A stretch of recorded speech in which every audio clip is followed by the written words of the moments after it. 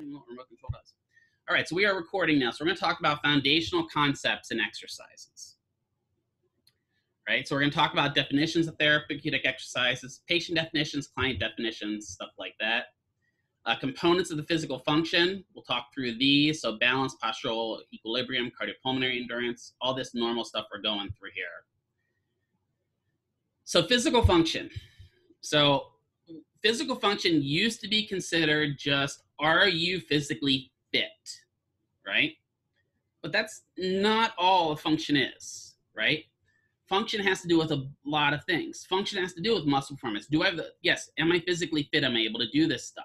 But do I have the cardiopulmonary endurance to do this stuff as well? Do I have the mobility and flexibility, neuromuscular control? And a lot of times what you'll find when you're, especially even yourself, what you'll find is you'll end up leaning towards one of these more than the other, right?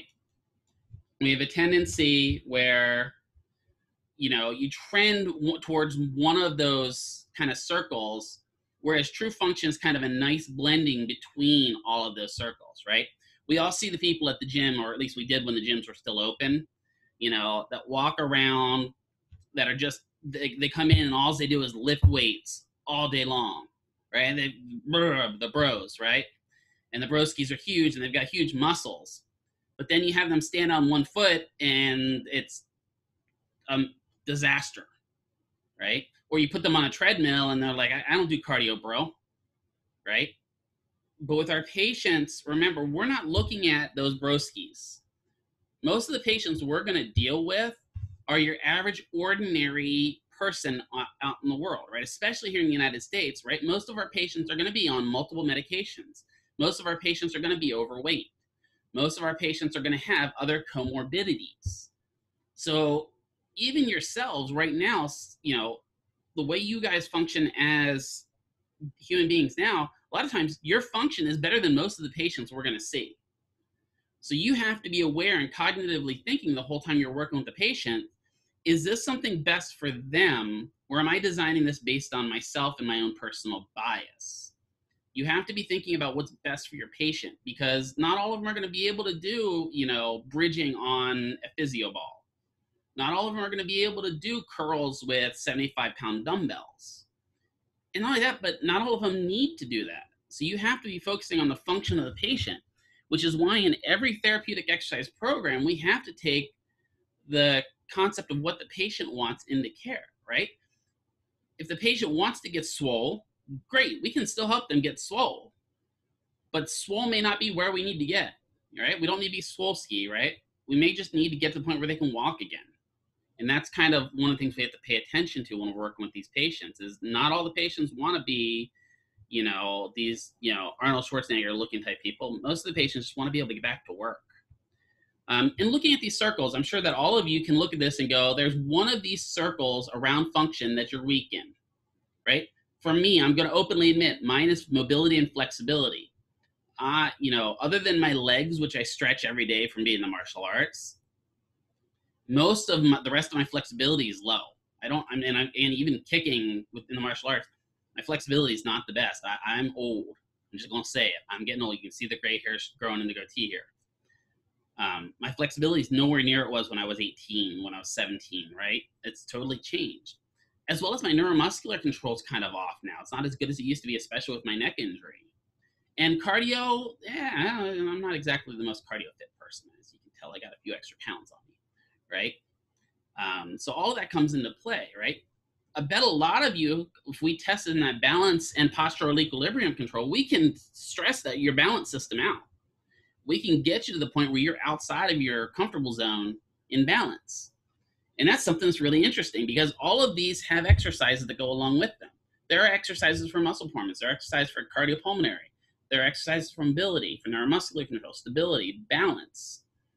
And if you have to have your patient do them, you have to be able to do them, which means you have to be able to practice those in advance. Going in and having somebody do downward dog is great. If you don't know what you're talking about doing downward dog, then you look like an idiot. So you got to be able to do and practice what you preach, right? You've got to be able to tell the patients that. I am going to use myself as an example. When I went into my PTA program, I was going to Penn State, Mount Alto. right? So mont meaning mountain, alto meaning high. The school was literally on the side of a mountain in southern Pennsylvania. And I felt like those old stories when your dad tells you I walked uphill both ways in newspaper for shoes. Kind of the way I felt when I went there, because the parking lot, the student parking lots were all down here. The faculty parking lots were all up where the buildings were. The student parking lots were all down here. And to get to my classes, I felt like I was walking. It was literally like half a mile to get from the parking lot to where the PT building was. And when I started, I had just left an IT job where, I'm not joking, I was a database admin. I had an office. I never met my boss. I spent 8 to 12 hours a day in an office that was 10 by 10. Had a great setup, all the stuff I could need. But right outside my office was a nice vending machine. And that vending machine at my work was free. And it had stuff like, snickerdoodle cookies and all kinds of like the best Amish Danishes you could possibly imagine were in this machine. And so when I needed lunch, the likelihood of me eating my salad was low, and the likelihood of me going out and hitting that machine up was pretty high. Or, in the middle of the day, you're like, oh, I need something, pick me up. Oh, that Danish looks really good. So when I started my PT program, I was my heaviest. It was about 295. And, walking up and down those hills, man, I got about halfway up and, okay, that guy needs a break.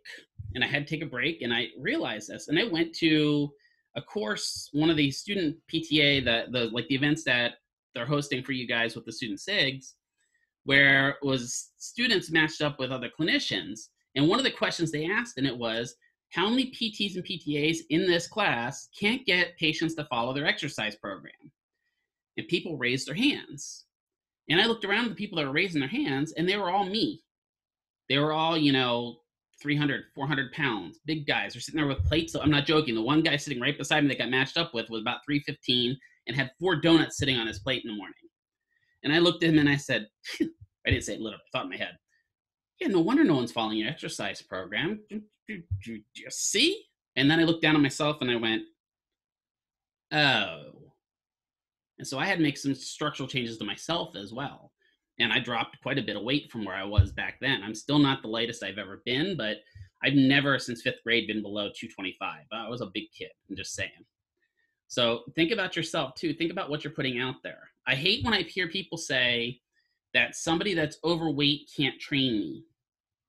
If you don't look like I want to look, you can't help me out. That's not true. I can help out a lot of bodybuilders, and I'm not a bodybuilder because I know the structure of muscles. I know how things work.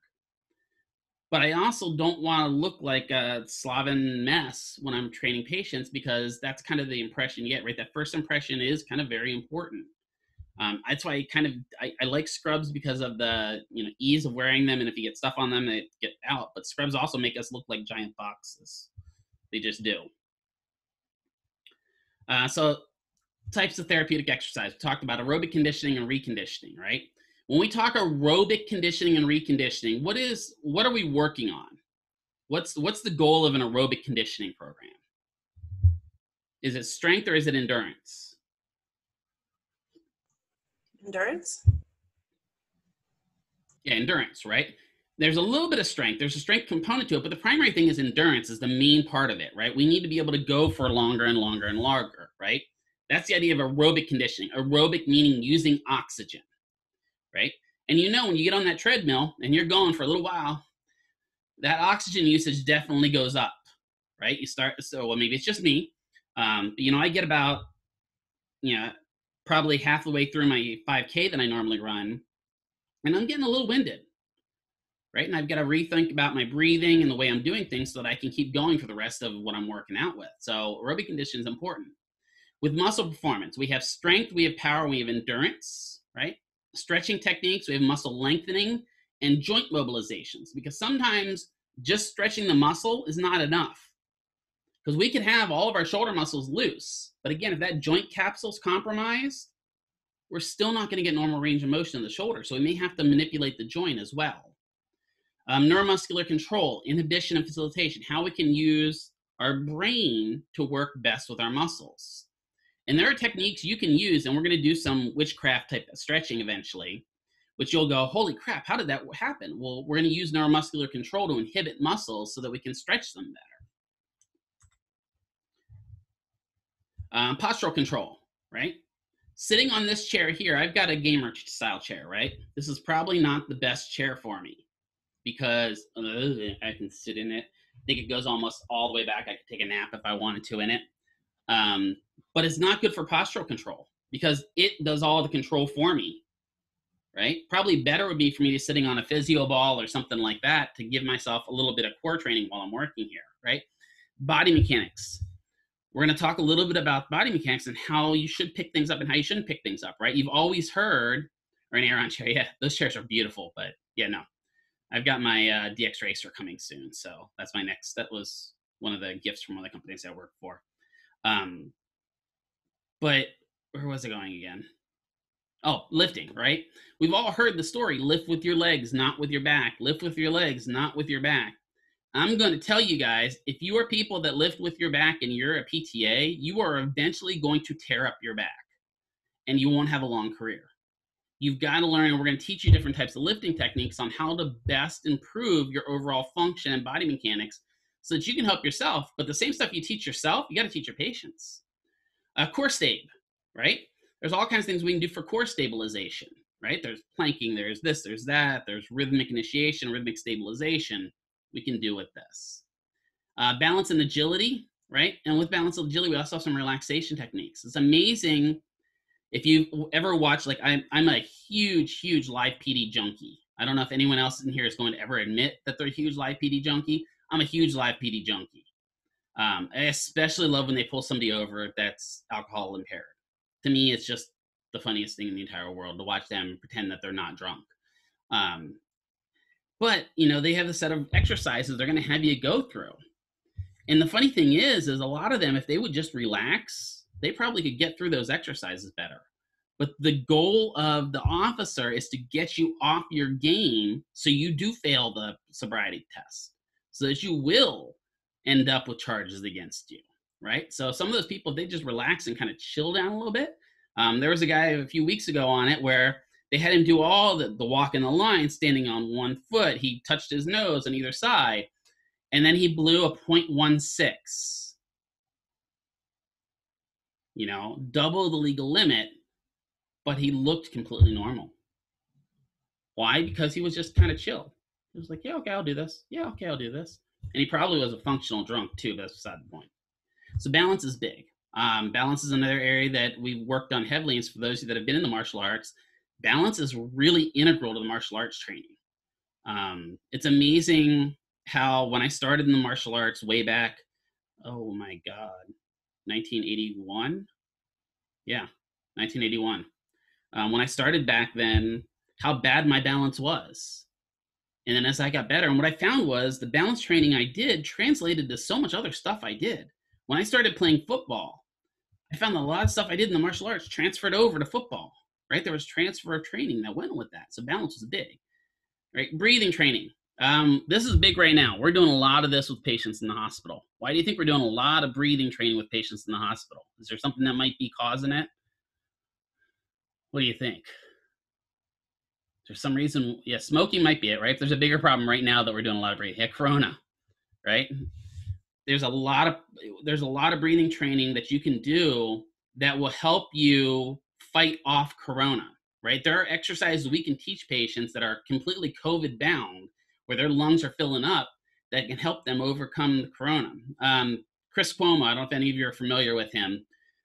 Should be. I'm sure he's probably a comic. He's the brother of the governor of New York, but he's also on CNN. When he came down with COVID, he actually brought in his physical therapist. Who he has a physical therapist as a trainer, and the dude is jacked. If you haven't seen him outside of being on the news, he's a pretty ripped guy. But he has a PT that he works with every day, and that PT had to change his exercises and go to breathing exercises for him. And he was funny when he was going through his disease progression. He talked about how hard even just doing the breathing exercises were.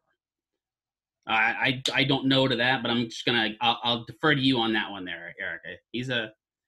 I just hope that half the time I get to where his age is, I'm at least half as functional as he is.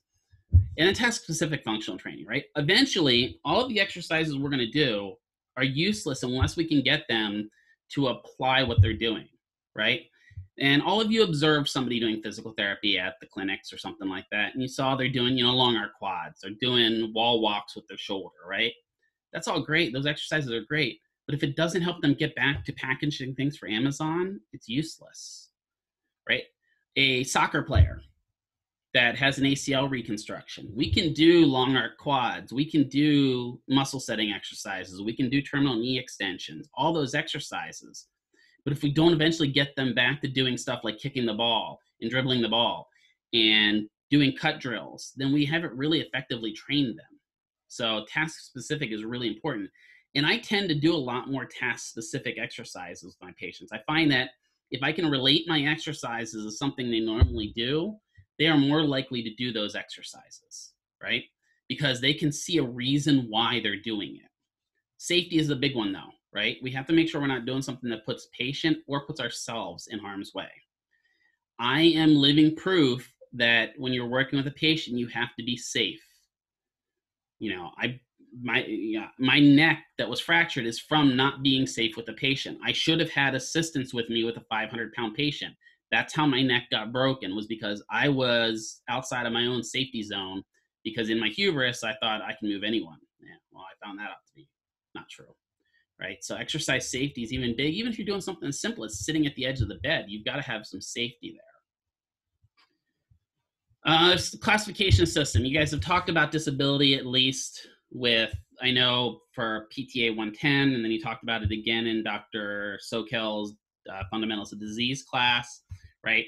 Remember, when we're talking about the old style was the Nagy model, and we've kind of moved on now to the ICF model, which is more of an international classification of function, whereas the Nagy was a classification of disability.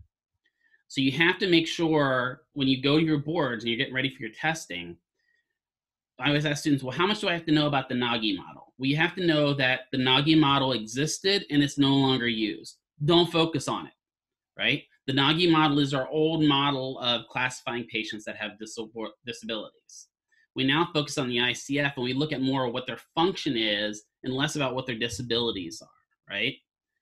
But we do have to know when we're looking at these, it's a thing and now it's not. Exactly. That's what you have to know about the Nagy. Done. Nagy does cross over to the ICF model, but you do have to know that you have to know the ICF pretty inside and out, right? You have to know what the difference between an impairment in body function versus an impairment in body structure is, right? Or an impairment in body systems. What are activity limitations? What are participation limitations? What are some contextual factors that can lead to these things? Let's talk about maybe little old Millie. She's 65 years old and she's got a bad hip, right? Are there going to be environmental factors that prevent her from maybe walking in her neighborhood? What do you think? So she's got a bad hip, she's got osteoporosis, and it's starting to wear down where she's almost to the point of needing hip replacement, but she doesn't want to get it, right? Yeah, right? There's grass. Grass can be a huge environmental barrier. There are steps, there are curbs, right? There are some areas where, it's inaccessible to people that have assistive devices. So all of that comes into play. There are also personal factors, right? We all have to have that motivation. If I asked most of you, if you go to the gym, most of you are going to say, yeah, I go to the gym. And if I ask, are you going as much as you should? Then we're going to get, even myself, I'll say, probably not going, or especially not right now, but probably not exercising as much as I should. That's a personal factor, right? That's a motivational factor on my side. I don't know. I just don't find my need to be swole bro anymore. So there's a personal factor that goes along with motivation is huge. If you don't key into your patient's motivational factors, they're not going to get better, right? If Millie likes going to Sam's Town to pull the one-arm bandit while she's sitting there and doing keno on top of it, well, then why can't we use that in her exercise program, right? Focus on getting her the ability to get back to doing those things that she really loves. For me, it was practice when I tore my ACL, my PCL, my LCL, my MCL back when I was playing football. My main thing really wasn't getting back to football. I was kind of at the end of my football career at that point in high school. What I really wanted to be able to still do was, ironically enough, skateboard. I was really big into skateboarding back then, and still practice some martial arts. I had a really smart PT that said, well, what do you do in the martial arts? Let's incorporate your martial arts into your training. Suddenly, I actually did my PT. It's magic how that happened. Right? So talking about these different terms, right? Impairment in body function is problems associated with a body system, including physiological and psychological functions. So now we're going to look at Joe. Joe is a 47-year-old guy. He works down at the casinos. He's actually one of the pit bosses. Actually, most of the patients we're going to talk about have been patients of mine. I changed their names, obviously. But Joe has frozen shoulder. Joe's limited to 90 degrees of shoulder flexion. That's as much as he can use it. Can Joe still work with only 90 degrees of shoulder flexion on the left side? Yeah, he can. Right? Is it limiting him, though, maybe? Yeah, it's gonna limit him more in personal life than it is necessarily in his job. He always jokes that he really doesn't do much as a pit boss. He kind of stands there and, looks menacing, he says. And I'm like, how can you look menacing? You're 5'1" and 100 pounds. But he's limited. So when we're talking about the impairment of body function, our system with that, at that point, we have to look what could be the impairment in that body function or system. Is it a musculoskeletal system problem, or is it a neuromuscular problem? That's what we're looking at when we're looking at impairment of body function. Is it the musculoskeletal, or is it the neuromuscular? And a lot of times when we have a patient with frozen shoulder, we'll work them to death with musculoskeletal and then ignore the neuromuscular. And in the long term, we find out they're not getting better, not getting better. Suddenly we incorporate neuromuscular activity and they get better, because we were working on the wrong function to start with. So this is why I'm actually happy that PTs have to deal with evals and stuff like that, because if they make the wrong choices on them, it's not on us. Let them have it.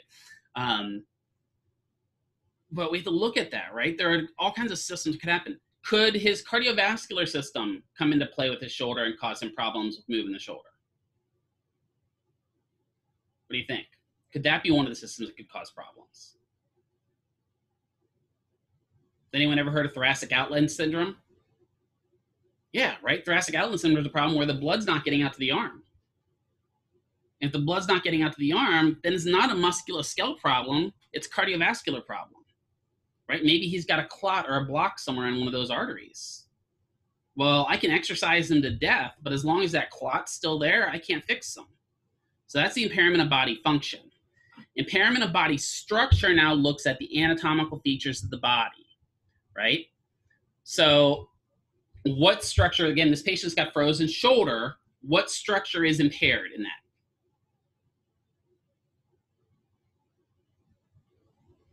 What joint? Let's go there. What joint is impaired, right? The shoulder, right? What's the technical term for the shoulder joint? Because we want to be as technical as possible.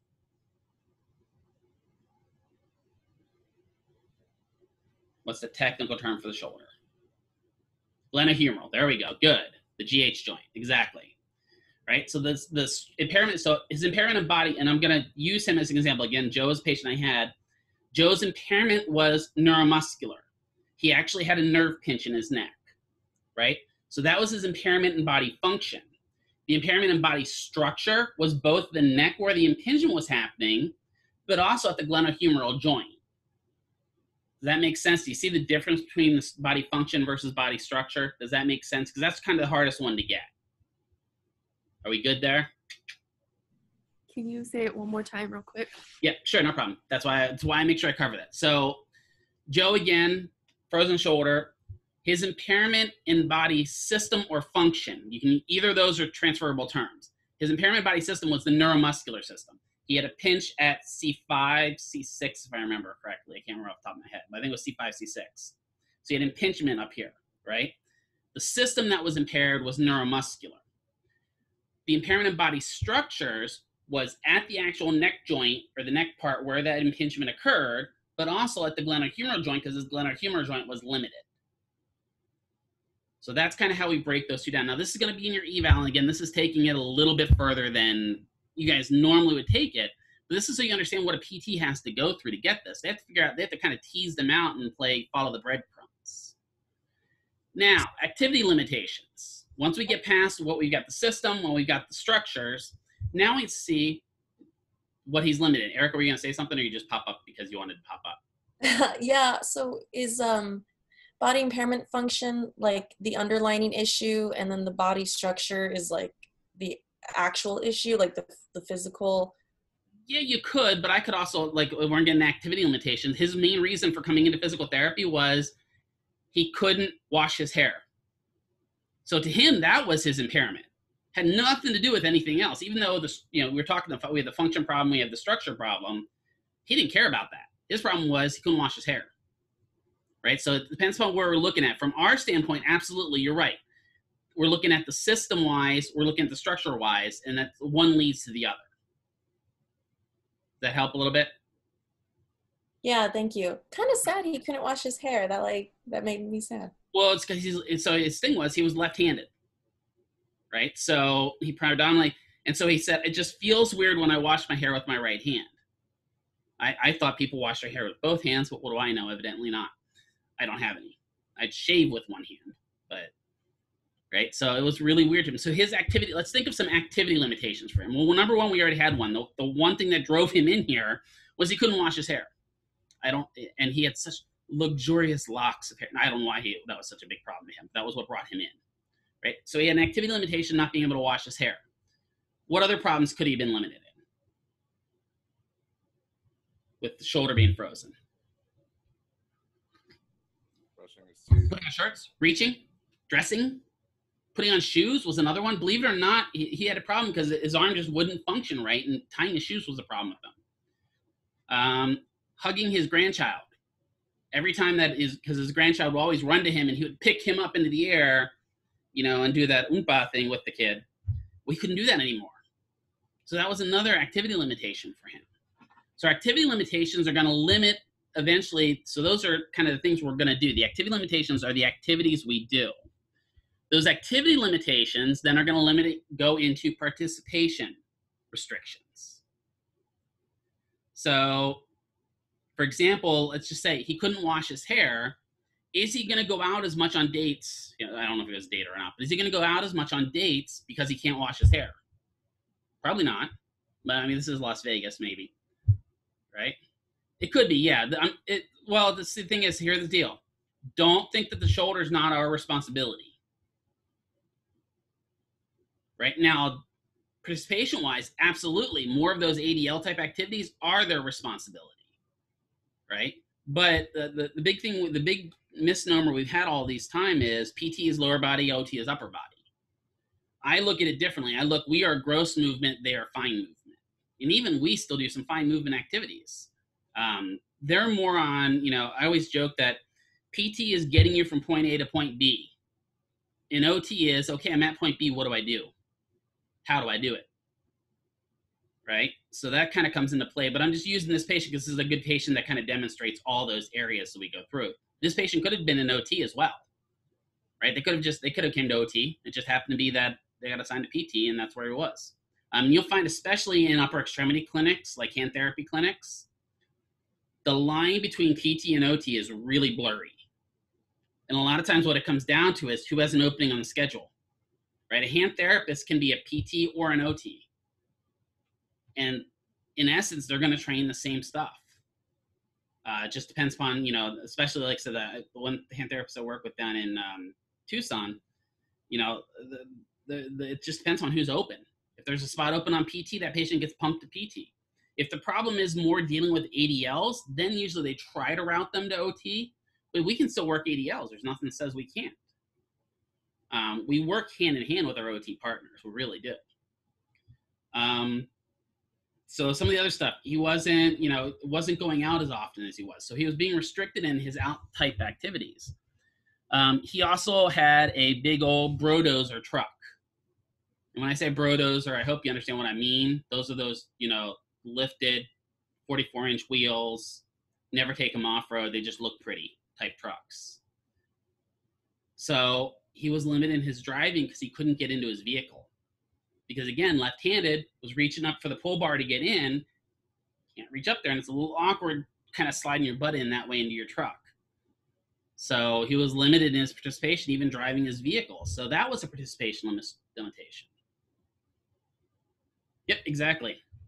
I know a couple of PTAs that are OTAs as well. They got their PTA license. They went back and got their OTA license so they could dual work. It's not a bad idea. It's just I wouldn't want to do that. There's a lot more in OT that I don't want to have to help with. It's double the money, hopefully, right? You'd think. I just don't want to deal with giving people showers. That, to me, it was never enjoyable. I've helped with that. It's not a lot of fun. But what does it affect in their overall community, right? When we go back to Millie with maybe she likes to go down to the casinos. Well, if her arm can't pull down that bandage, she can't walk around the casinos, that's a participation restriction. And then we have those contextual factors, so things that make up some of the problems that go into this, right? Environmental is looking at the physical, social, and attitudinal environment which patients live, right? And personals a lot of time have to do with their health state, including age, race, gender, lifestyle, right? And when we have those personal factors, a lot of time in those personal factors, we have modifiable factors and we have non-modifiable factors. Do you remember that from back in patho? Right? What would be an example of a non-modifiable factor for most patients?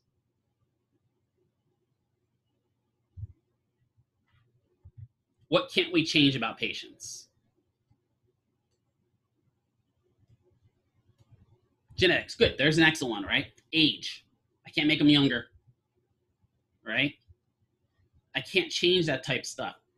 Even to some extent, socioeconomic status. Some people will argue that socioeconomic status is a modifiable behavior, but it may not be, right? So that's a careful one to walk on. Modifiable lifestyle behaviors are definitely modifiable behaviors. Smoking, right?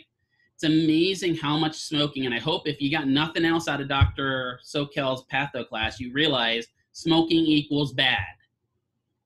Like smoking leads to every single disease under the book, pretty much, right? And that includes vaping because of the way nicotine reacts with the body, right? So all of that comes into play. So anything we can change is a modifiable behavior or a modifiable personal factor. Anything we can't change is non-modifiable. And there are some environmental factors too that are modifiable and non-modifiable, right? If you live in an apartment, there's some things that may not be able to be changed in that apartment, but you could always change apartments for the most part. So when we're working with a patient, looking at their disability, we have to know their background, right? Let's say, and another patient example here. Betty was her name. Actually, it was her name, but I don't remember what her last name is. Would never say that in the first place. Betty was a 96-year-old woman who fell at home and fractured both her hips. 96 years old. I think Betty lived a pretty good life. And that she made it through a double hip surgery is no small feat, right? So she's got a lot going for her. After she came out of surgery, the PT had set some goals for her, and then the doctor of orthopedics saw me walking Betty, and the most she could walk was 25 feet. That was as much as she could walk. And the doctor said, "I'm not discharging her until she walks 1,000 feet." Well, that's great. But what the doctor didn't know is Betty lives in a mobile home on the east side of town, and she lives with her sister and her daughter. And in that mobile home, the farthest she ever has to walk is 15 feet. He didn't understand her background. The most she had ever walked in the past 2 years was 15 feet. And he's saying she's not going to get discharged from the hospital until she walks 1,000. That's not knowing the background of your patient. Yeah, she doesn't walk that far, right? Exactly. So understand the background of your patient can come into play, right? Knowing your patients and knowing your own background can help too. If I've got a patient that has a martial arts background, I have a lot to relate with them on. If I have patients a football player, I have a lot to relate to them on. And honestly, kids. I don't know if you can look around me, but I nothing against. I get along with kids because we're on about the same mental age. And I play video games, and we can talk about stuff like that. When I was working with kids, I remember I had this one kid who was huge into the WWE. I have no idea about WWE. I learned it's a men's soap opera. But what I did was I went home and I watched a bunch of WWE so I could understand when he was talking about Stone Cold or talking about John Cena. I knew who he was talking about, right? That was something I didn't have to do, but it helped me get the background of the kid I was working with. Knowing the background of your patients can be really important. Also knowing what they come from. If they don't walk 1,000 feet, there's no sense in teaching them to walk 1,000 feet. If they want to, then yeah, absolutely. Knowing their health conditions. So on average, what do you think? How many comorbid? So comorbid means multiple conditions affecting the patient. On average, when you're working with a patient, how many comorbid conditions do you think the average PT patient has?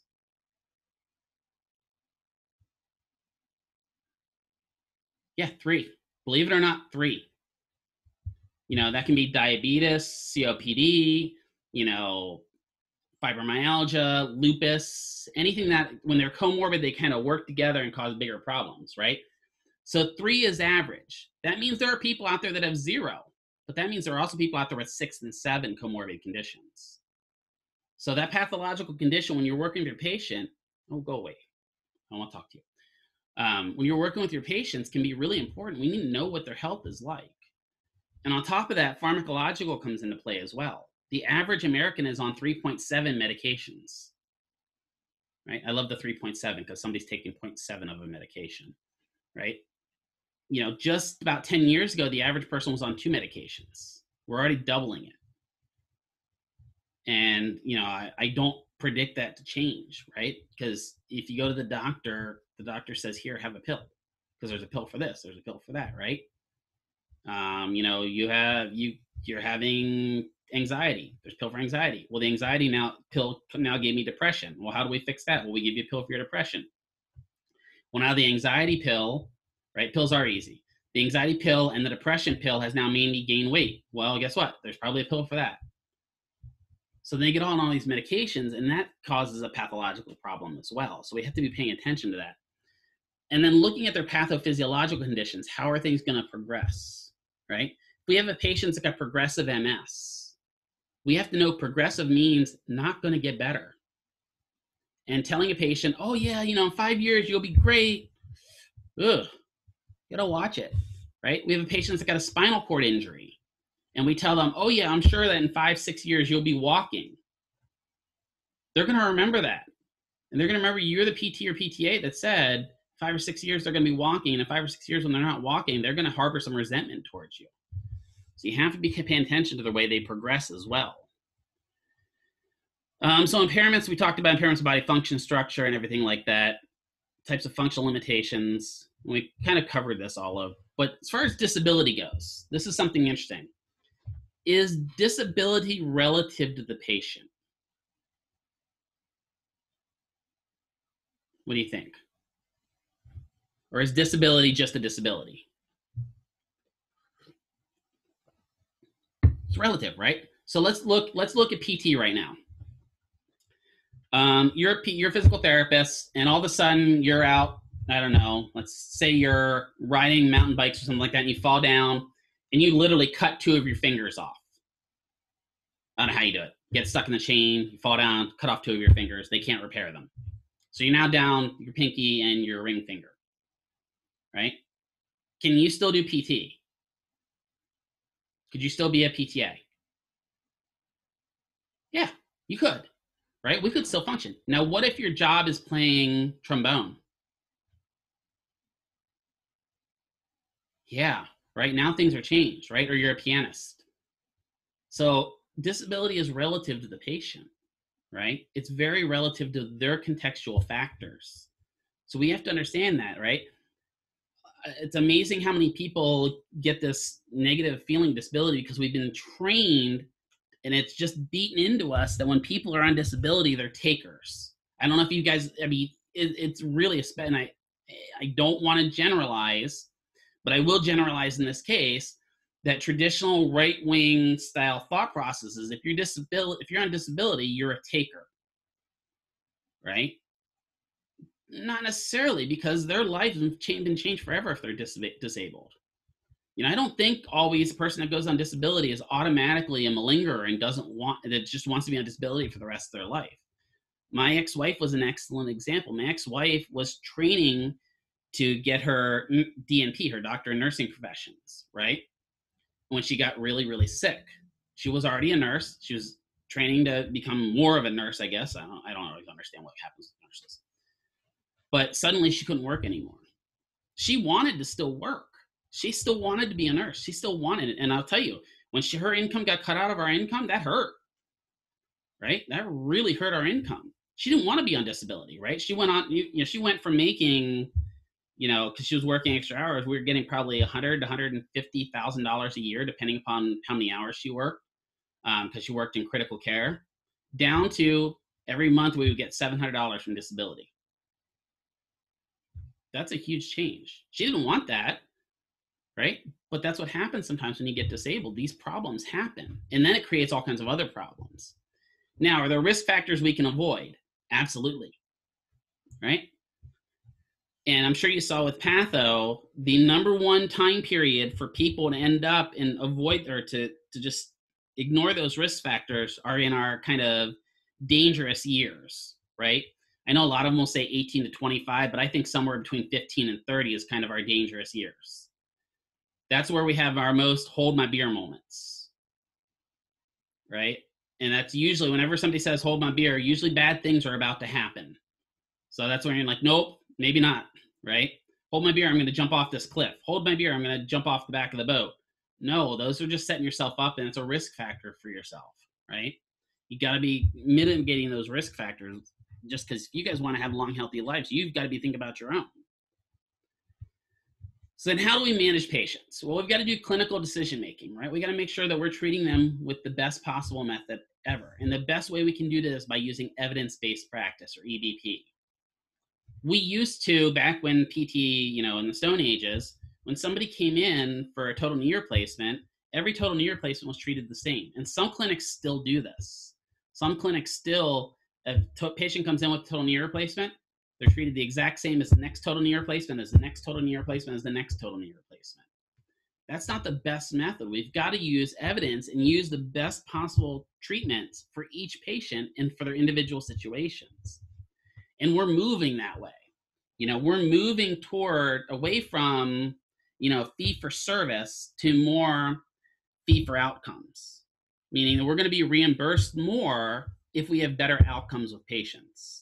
I actually kind of like that model, right? And I know we're really fighting it here in the United States, but I worked under it in Denmark when I was there, and it was amazing because the doctors, the nurses, everyone that was in healthcare were incentivized to keep patients healthy, not just treat them when they're sick,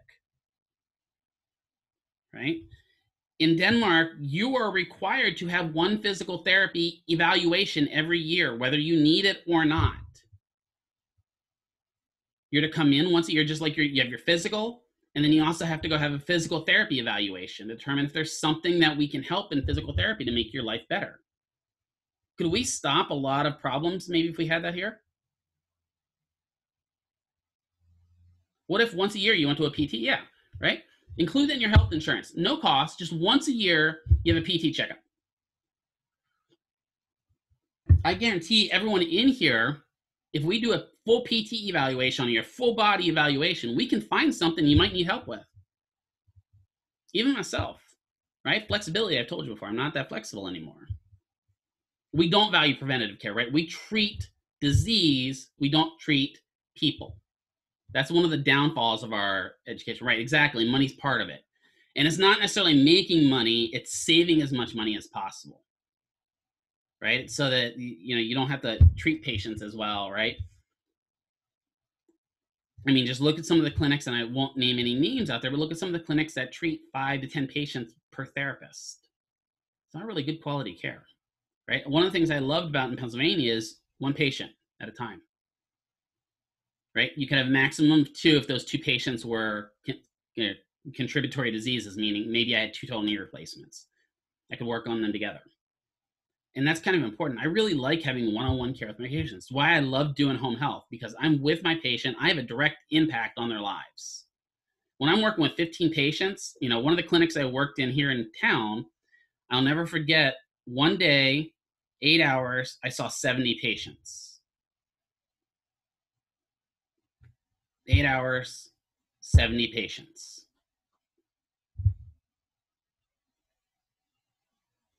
What kind of quality care did they receive? Did they receive any quality care from me? I felt guilty at the end, because what I was doing was standing in the middle of the room, and I was a circus conductor. I'm like, okay, yeah, you remember yeah, Sam, these exercises, remember we did these last week? Yeah, do those exercises. And okay, this green strappy, stretchy thing. I wasn't doing quality care with them, right? And I definitely wasn't doing evidence-based practice because that said that I wasn't treating them. And ironically enough, those patients stayed on in that clinic longer and longer because they didn't get quality care. The studies have shown that if they get more one-on-one care, even if it's only a small amount, even if it's 15 minutes a session of quality one-on-one, you are the only thing that matters to that clinician's life at that given 15-minute time period. Patients get better faster. Now you add in manual therapy to that, and they get even better. So now not only are you seeing them one-on-one for 15 minutes working with them direct, but now doing manual therapy like stretching, massage, stuff like that, they get better. And massage therapists have this on lock. They know that when they spend time with the patient and they spend one-on-one time with the patient, patients like the care and come back. Why don't we know that? I just don't understand it. But anyway, that's getting off topic. So when the patient management model is kind of what we look at. They come in, they get an examination or evaluation, right? So they come in and let's talk about the normal patient experience when they come to see a PT.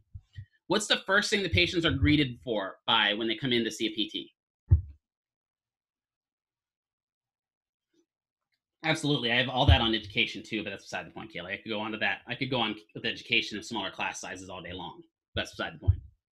So your patient comes in, the doctor refers them to McKeever's Physical Therapy Services. And if I'm just your traditional clinic, who do they encounter? The reception desk. Good. Now, for those of you that work at clinics, what's that reception desk like? Are they always the most pleasant people in the whole clinic? Nope. Tyler's got something to say about that. I'm on my phone. Y'all hear me? I can hear you. Yep. Yeah, no, they're definitely not always the kindest. Right. And they've got people screaming at them sometimes. And so then the next person comes up and they walk up and like, hi, I'm here to see what? What do you want? Right. So now they've got already a kind of that bar that they've set kind of slinks down a little bit. Now, what's the next thing we do to them?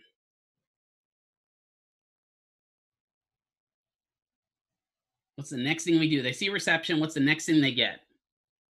This is right before the reevaluation. Yeah. Here is a book. Go read it and sign it.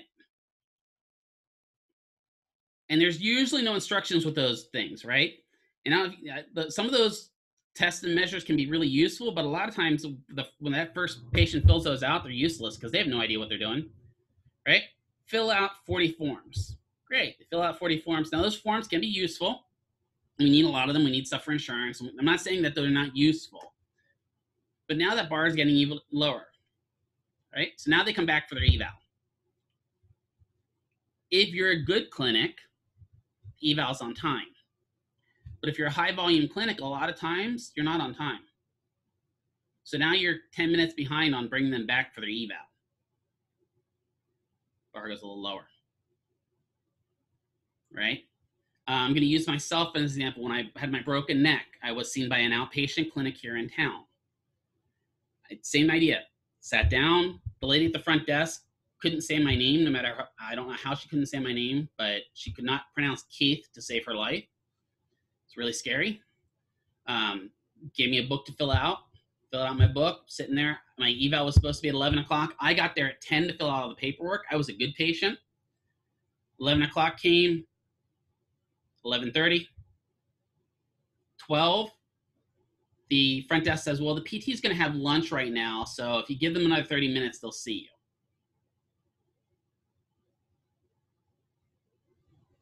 you. PT's going to have lunch right now. Great. Maybe I'd like lunch. Can they invite me back? Right? So then I finally get taken back to this clinic. And, mind you, I'm wearing a full-on Philadelphia collar. Actually, I was wearing an Aspen collar at that point.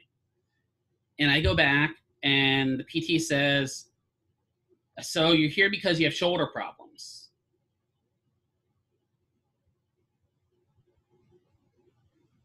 I mean, yeah, I was having shoulder issues because my left arm was super weak. That wasn't my problem.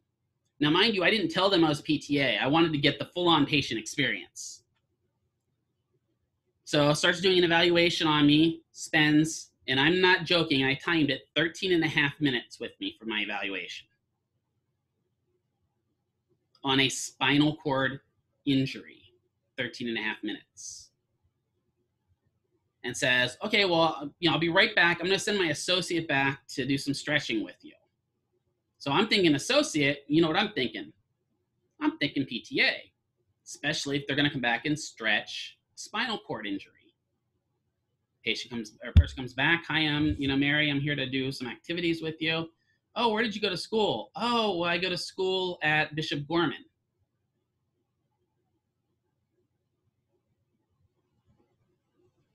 What's Bishop Gorman? High school. She's tech, 16. And she's going to stretch my neck. And I don't know about Rich Kid School. I just know what Bishop Gorman is. And she's going to do joint mobilizations with me on my neck. I'm going to go back to she's 16. And she's going to do all my exercise programs. So that whole time that I spent in their clinic, and I went for about 15 visits because it was required because of my workers' comp that was the only clinic I could go to. There's no restrictions on who can be a tech, Erica. It doesn't say you have to be 18. Right? It just says you have to be employable age. Okay, you go to Gorman, anything is possible. Isn't that where Snoop Dogg's kid went? I think it was. She was, don't get me wrong. I'm not saying she was stupid. That wasn't even going there. She was a slick cookie and she was doing what she was told to do. But still. Right? So that's the experience patients get. Right? Now let's change that. Right? And a lot of clinics are starting to change that model. I know some of the clinics, right? So now clinics try to get you your paperwork before you even show up at the building.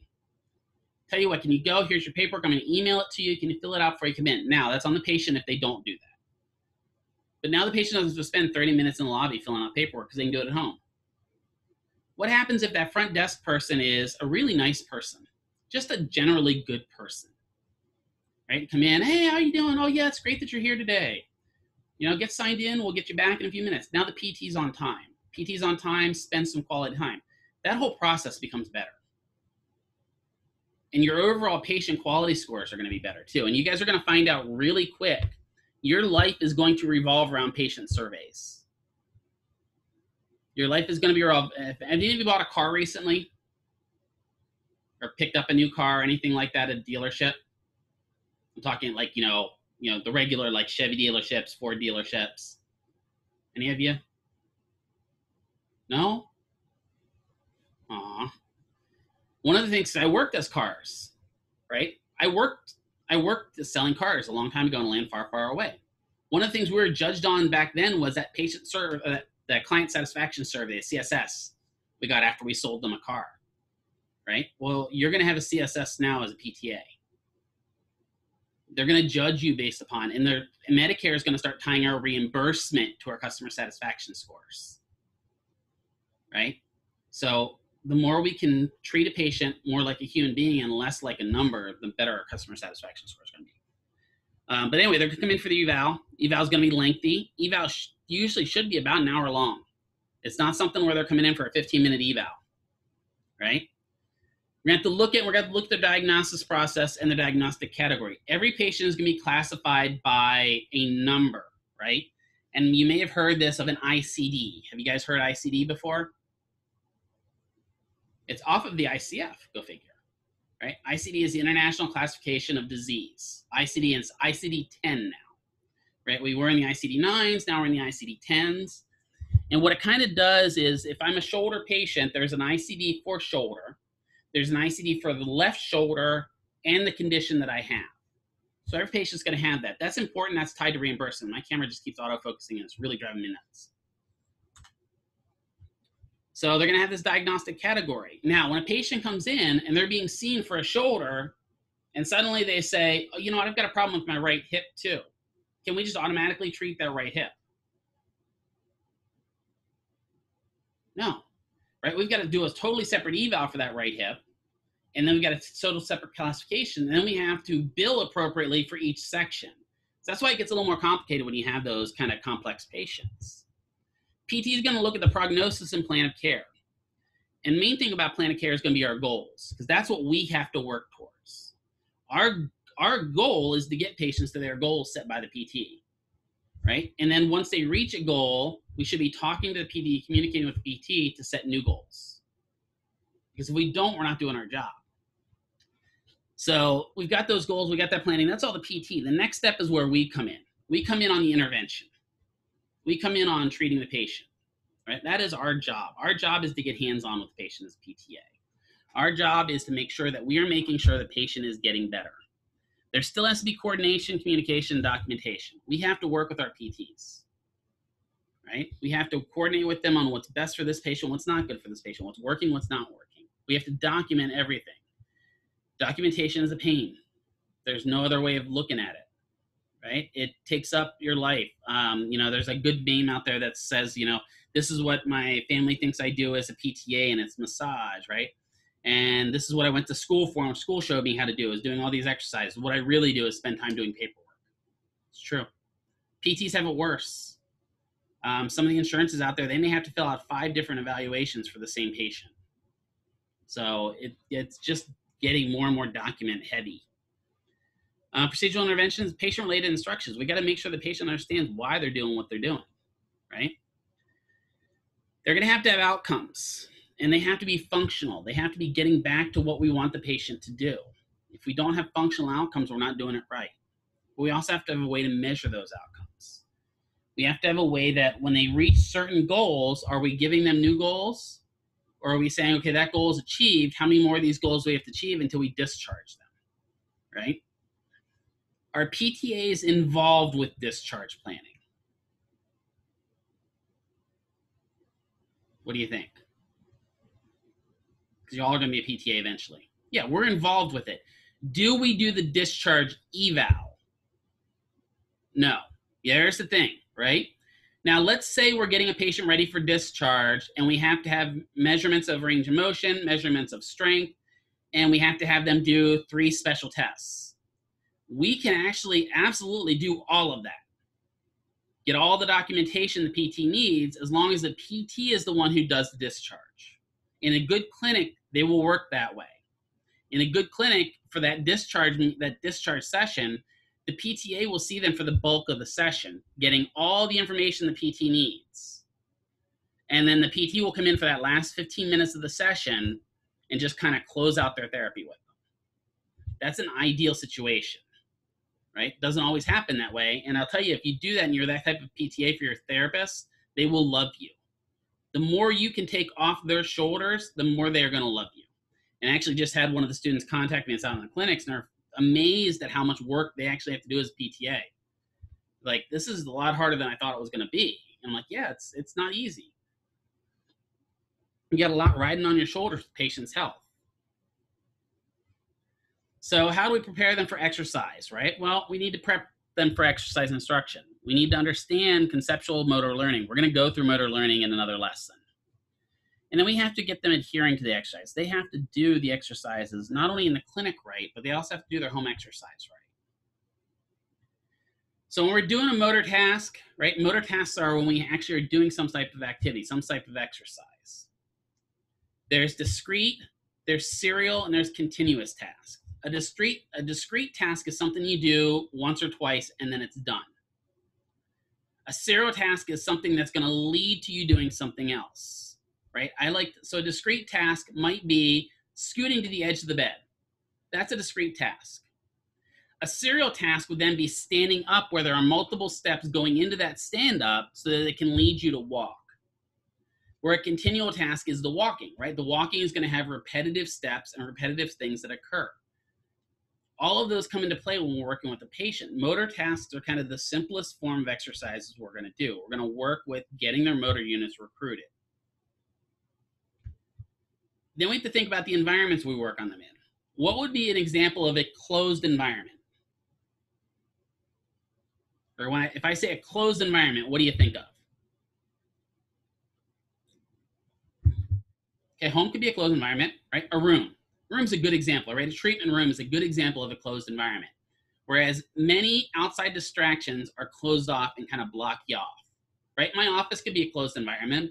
I could even argue that with as much stuff as in here, I could argue that my office is an open environment too, because there's books and monitors and TV up here in front of me. All that can kind of be a little bit distracting, right? Open environment is real life, right? For example, if I'm training you, you can even say closed environment as a clinic. If I'm training you to walk, the clinic can be a closed environment. But if I take you to a mall now to walk, that's a totally different environment. That is an open environment. There are things that are going to come at you that I can't replicate in the clinic. So closed environments where you can minimize distractions. Open environment is where the distractions are all over the place and you can't account for them. We exist in an open world. We don't exist in a closed world, which means even if you are training a patient in a closed environment, eventually you should be moving towards a more open environment because they exist in an open world. What can we do? So intertrial variability in the environment. Are we going to keep everything the same? Is it going to be absent? Or are we going to vary it? Right? So let's say we are even in a clinic. So we're just in your regular, average, ordinary outpatient clinic. What can we change in the environment to make it more difficult for a patient to do their tasks? What's a simple thing we could do?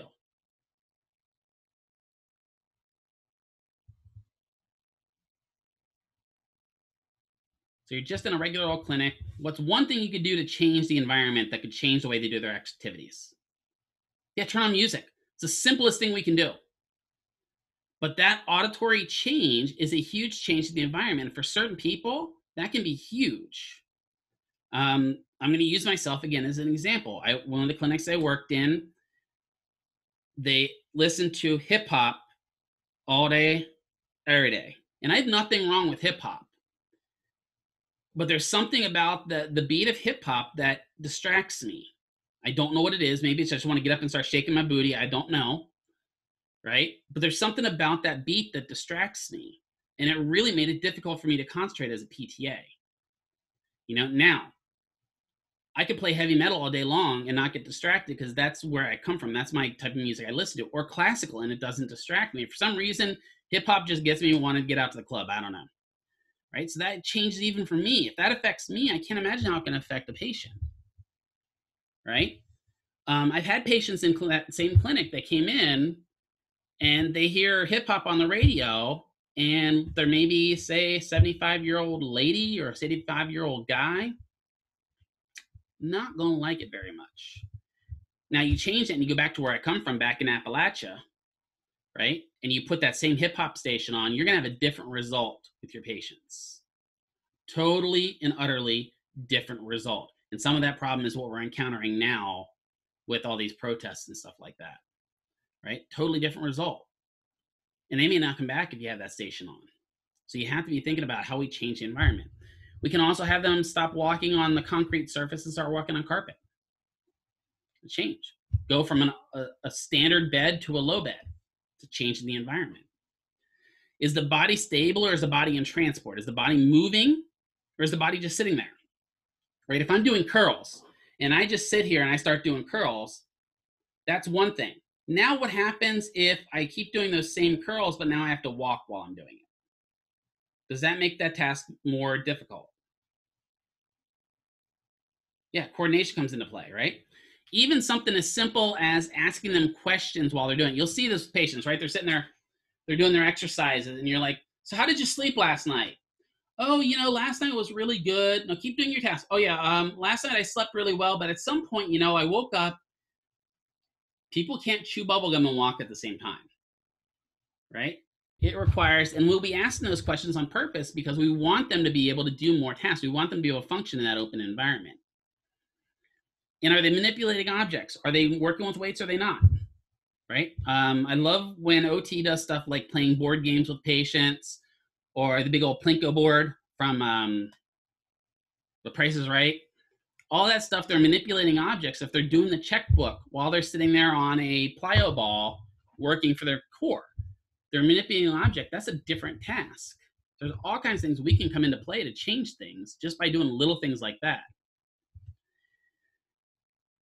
this lesson, if you can get nothing out of this lesson other than I rambled for however long many slides this is, this one's probably the most important thing you need to get, because this is the stages of motor learning.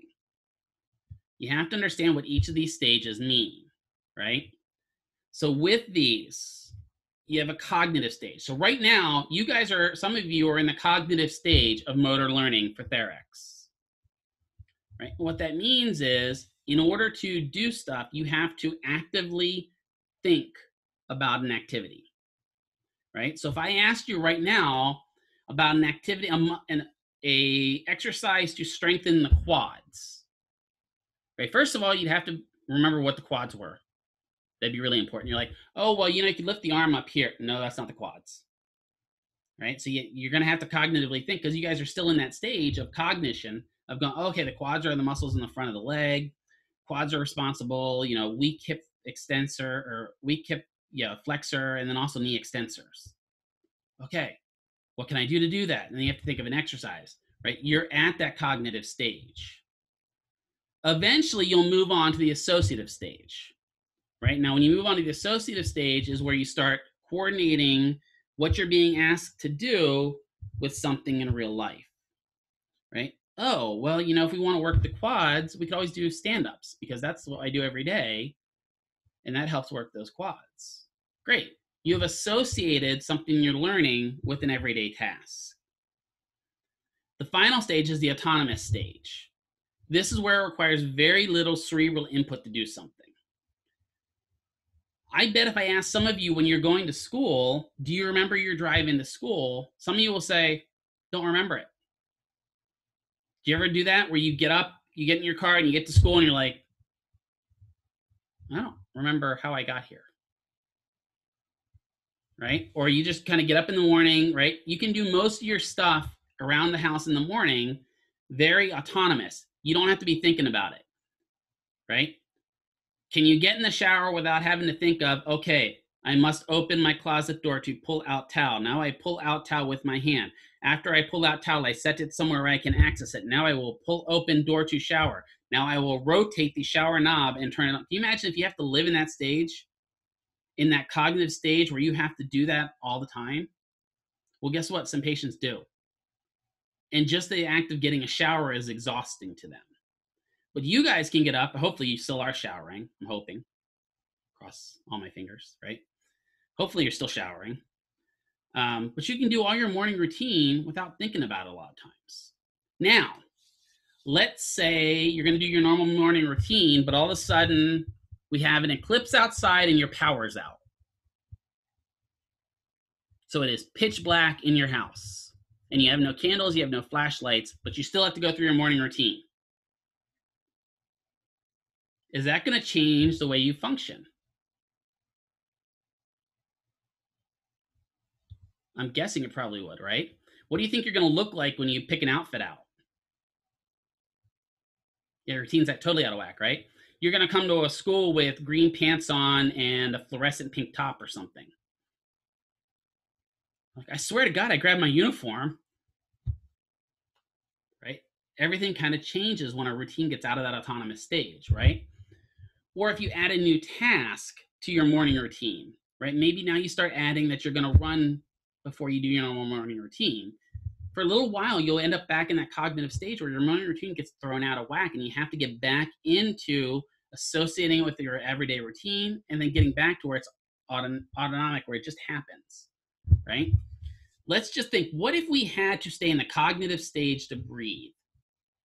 If every time you needed to take a breath, you had to think of, okay, open my mouth, right? Or breathe in through my nose. Okay, so hold it for a few seconds, and then I'm going to slowly relax and let the air out, all the air out. If every time you had to think about that, people would suffocate. Let's just face it. If we had to think to breathe, somebody would suffocate. They just would. They'd forget to breathe.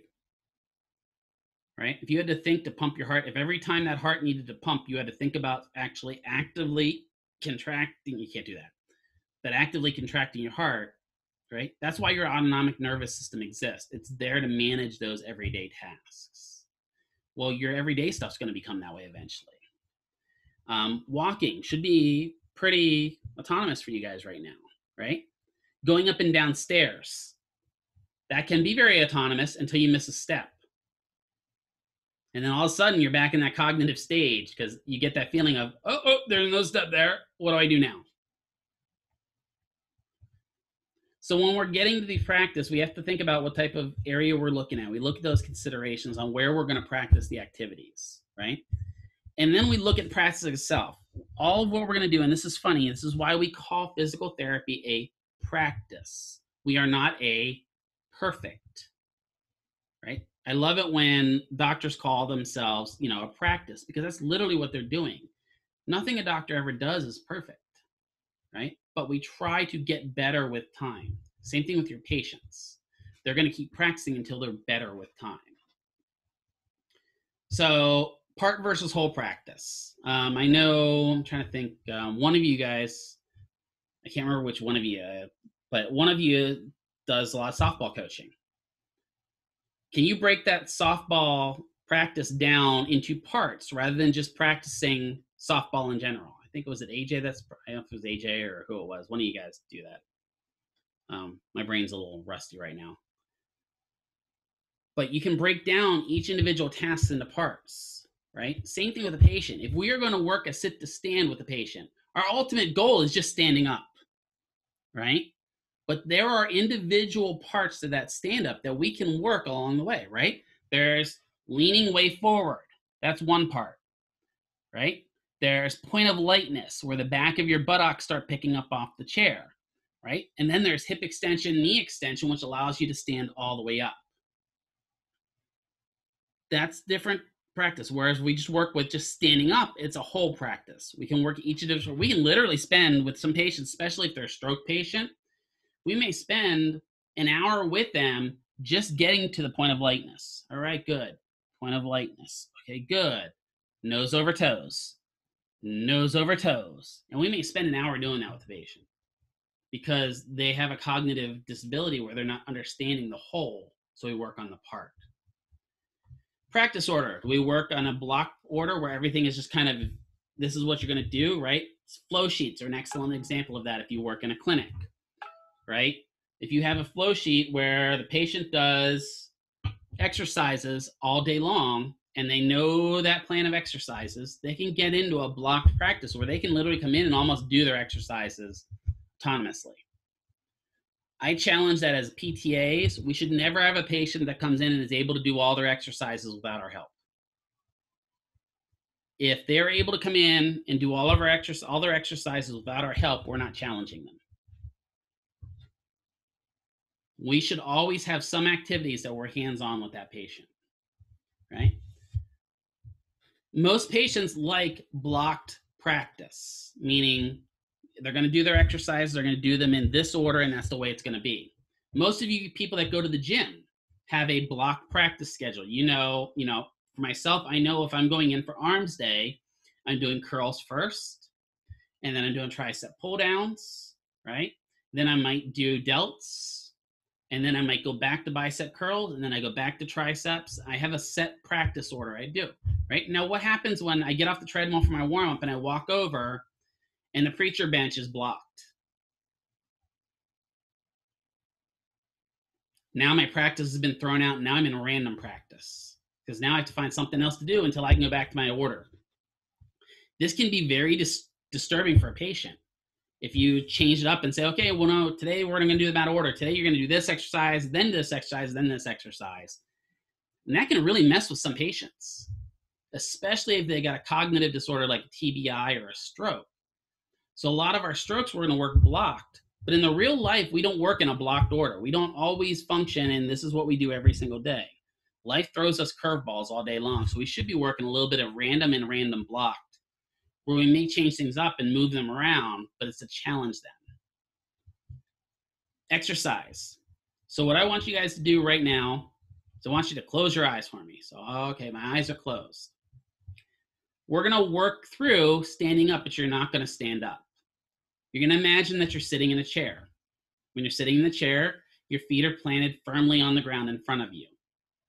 You can feel the ground It's concrete ground. You're in bare feet. You can feel the coldness of that ground beneath your feet.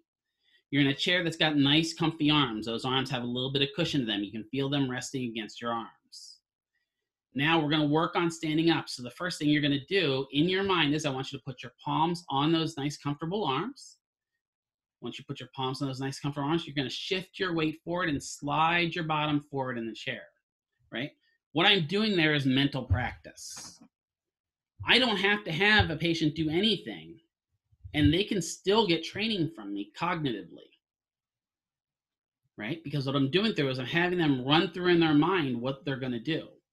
That's different than actually physically doing it, but it can be just as useful. So make sure that if you're working with the patient, you're not only challenging them physically, but you're also challenging them mentally. Feedback methods. Intrinsic feedback, where does intrinsic feedback come from? If I say something is intrinsic, it comes from within, right? Yeah, all of us are going to have intrinsic feedback. Extrinsic feedback is what we are going to give to the patient, right? Or augmented feedback, where we're providing them with external feedback source, right?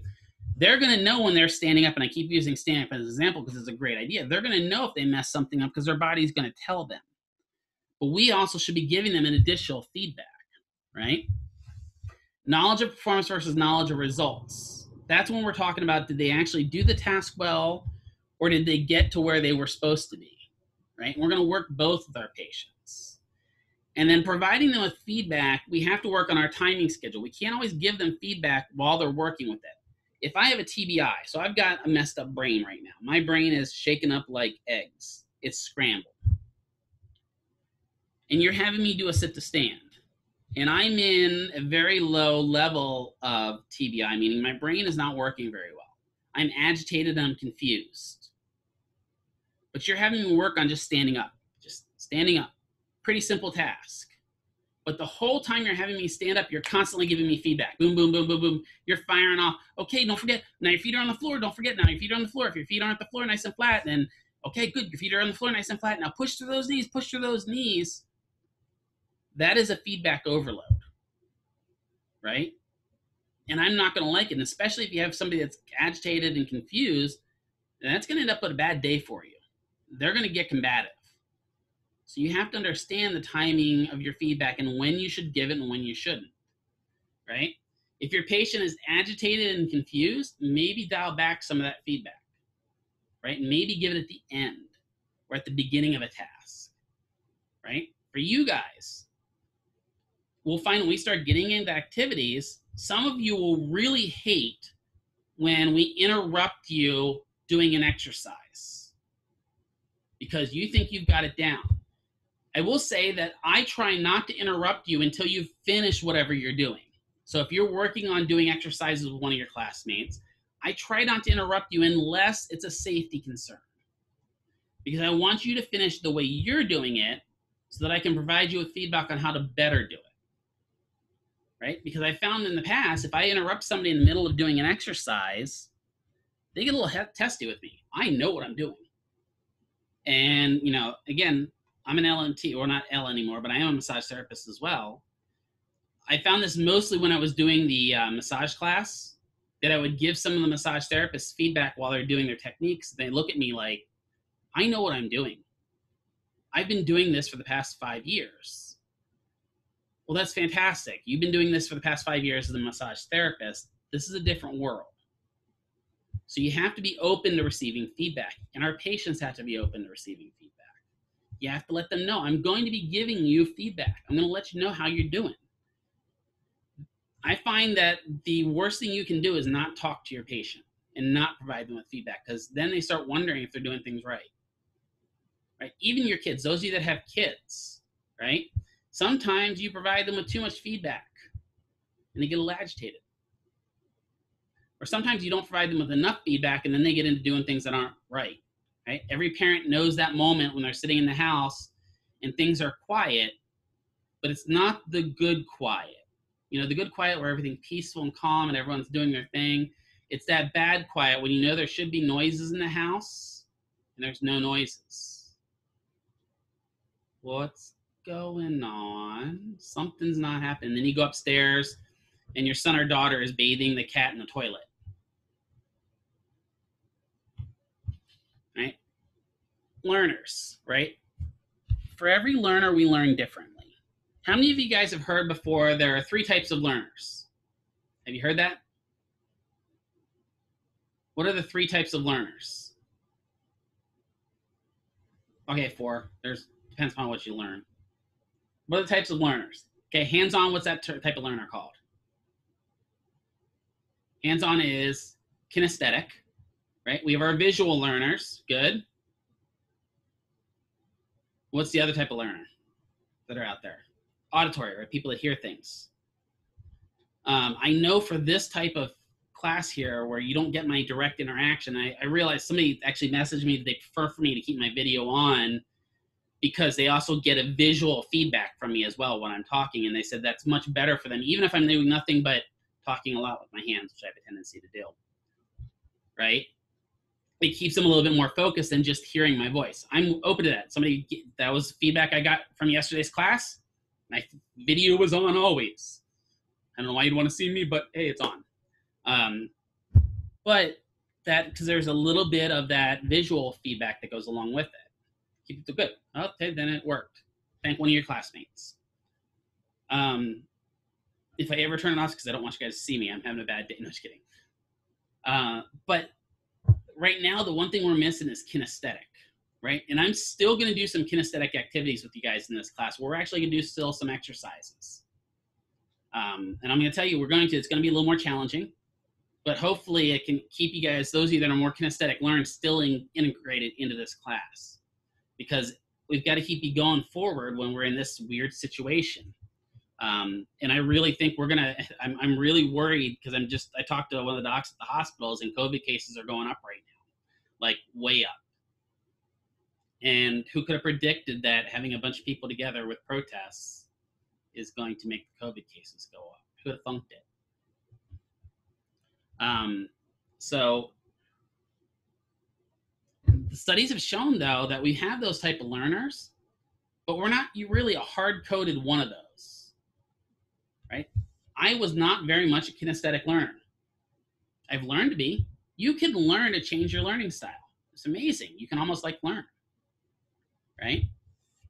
But as you learn, you're going to move through all those stages again. You're going to move through that cognitive stage. You're going to move through the associative stage. You're going to move into that autonomous stage. And that's kind of what you guys want to focus on, is even with your patients, you need to understand how they learn. What happens if you have a primary Spanish-only speaking patient and you don't speak Spanish? Is auditory learning going to help you very much there? Right? And I'll give this a hint, just so that you guys know this. Speaking slower and louder doesn't help if they don't understand you. I'm sure that all of you have seen that before, where somebody doesn't speak a language that you speak, and they're like, standing up now. Doesn't help. The problem's not what you're saying. I don't understand what you're saying. Right? It amuses me when I see that or the bad people are the ones that are like, okay, I don't know how to speak Spanish, so I'm going to say, stando up-o Taco Bell. That's not Spanish. Right? It's not Spanish, people. Right? Chimichanga. No, that's not helping them understand what you're doing. Visual. Now you're going to have to move into how you teach them to stand up, showing them what you're doing, right? I've worked with patients that have spoke only Russian, Ukrainian, stuff like that. Right, Selena. And they don't understand English at all. Doesn't matter. I'm still able to get across what I need to, because number one, nowadays, all of us have a translator in our pocket, right? I highly recommend you keep Google Translate on your phones, even though it's not perfect. And sometimes it can give you really amusing results. It does help with patients that have language barriers, right? But you can still show them. One of the things that you're going to hear a lot from me as we go through is STD. You are going to give your patients STDs. And not in the way you're thinking, right? When I say STD, I mean show, tell, do. Right? And that's, now that I've mentioned it, called it STD, you will never forget it. And it's funny, I still have the other class that are like, so I'm going to give my patient STDs today. Good job. Right? And they're called STIs now anyway, so we can use the term STD. What do I mean by show, tell, do? Right? So if you want a patient to do an activity, show them what you want them to do. I want you to do a curl, so we're going to go like this. Right? Going from that. Good. We have shown them what to do. Now, telling them can involve both speaking it, but it can also be getting hands-on with the patient. So now I'm going to put my hand on them and move them through the motion I want them to do it. And the next phase is having the patient actually do the activity. So show, tell, do is a really important thing, and it's a really way to help your patient cognitively understand what you want them to do. Even without a language, commonality, if you show them what you want them to do, you kind of manually tell them what you want them to do, and then you have them do it, most patients are able to get it through, right? Working with kids, most of the kids I work with have language barriers, and it's usually not because they don't speak the same language I speak. It's usually because they're nonverbal. And what you'll find, especially when you're working with pediatrics, is it's no longer what you say, it's what you show. And there's a lot of sign language involved working with kids. So if you know a little bit of sign language, right, it can help you get across what you want with those kids. So it's all important when we're doing it. So nothing else, give your patient STDs is what you learned from this lesson, right? What will cause patients to adhere or not to adhere to their exercise program? Well, patient-related factors. What's the number one reason patients will tell you that they didn't do their exercises? Okay, Navy. Yeah, there's the number one excuse that we get, no time. What is the patient really telling you when they say that they have no time to do the exercises you gave them? What are they really saying? Maybe I forgot. Okay, I don't care enough. They couldn't relate. Those are some great examples, right? They have better things to do. All of those are excellent things to say, right? The other thing is maybe your exercises are too complex. For those of you that work in clinics, how many of you have ever seen a patient go home with an exercise sheet that has like 15 exercises on them? Do you ever see those home exercise programs? I want you to do all of these 3 times a day, 15 reps each. And the patients are like, huh? At most, when you send an HEP home, it should be 3 exercises. If I give you 3 exercises and I want you to do them 2 times a day, 10 reps each, patients will do them. It's really important when we get into pelvic health, right? We're going to take a trip down an exercise right now because I don't have hands-on with you guys. So I'm going to teach you, and we'll see tomorrow how many of you guys can follow my exercise program. I want you to do 3 exercises for me by tomorrow, okay? I want you to do them twice between now and tomorrow, or between now and Monday. Forgot, we're not having class tomorrow. My bad. I forgot we started in midweek. I usually do this, Mondays. This is now Thursday. So what I want you to do for the next couple days now, we're going to add it, and we'll see how adherent you are. We're going to strengthen our pelvic floor. Where's your pelvic floor at? Yeah, good. It's in your pelvis. It's amazing, right? What's your pelvic floor responsible for?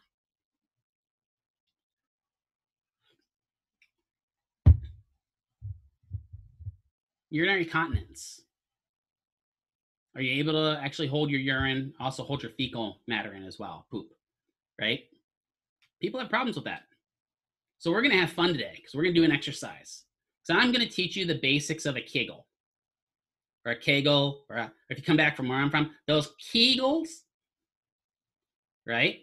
Okay, so now I've got to think, because I've got men, women, and whatever else you want to classify yourself. You classify yourself as a tree, then fine, you're a tree. I don't want to include, if you're a tree, I don't use your classification, I apologize. I'm usually going to deal with the binary system of man and women, and I'm going to do it chromosomatically if you're a man or a woman, not necessarily what you are. You can do them anywhere, exactly right. So this is why it's great that you can do this. Again, we're going to do two sets, 10 reps each. I'm going to give you 3 exercises. All 3 exercises are the same exercise. So what I want you to do right now is you're going to get the idea of how to do a Kegel. What I want you to do is I want you to focus on thinking about everything below your stomach. So your stomach actually rests on your pelvic floor. So all this stuff down here pushes down onto your bladder, and down in there lays a sling called the pelvic floor. And we're going to do an exercise. So what I want you to do is I want you to contract your pelvic floor like you are trying to hold in passing gas or stopping yourself from going poop. What you should feel, if you were a male, is you should feel the base of your penis and your testicles kind of contract up and in. If you're a female, you should feel those outer lips of your labia close slightly. You'll feel a slight closing effect. You're going to do that. You're going to hold for 5 seconds. I'm doing one right now, and you can't even tell it.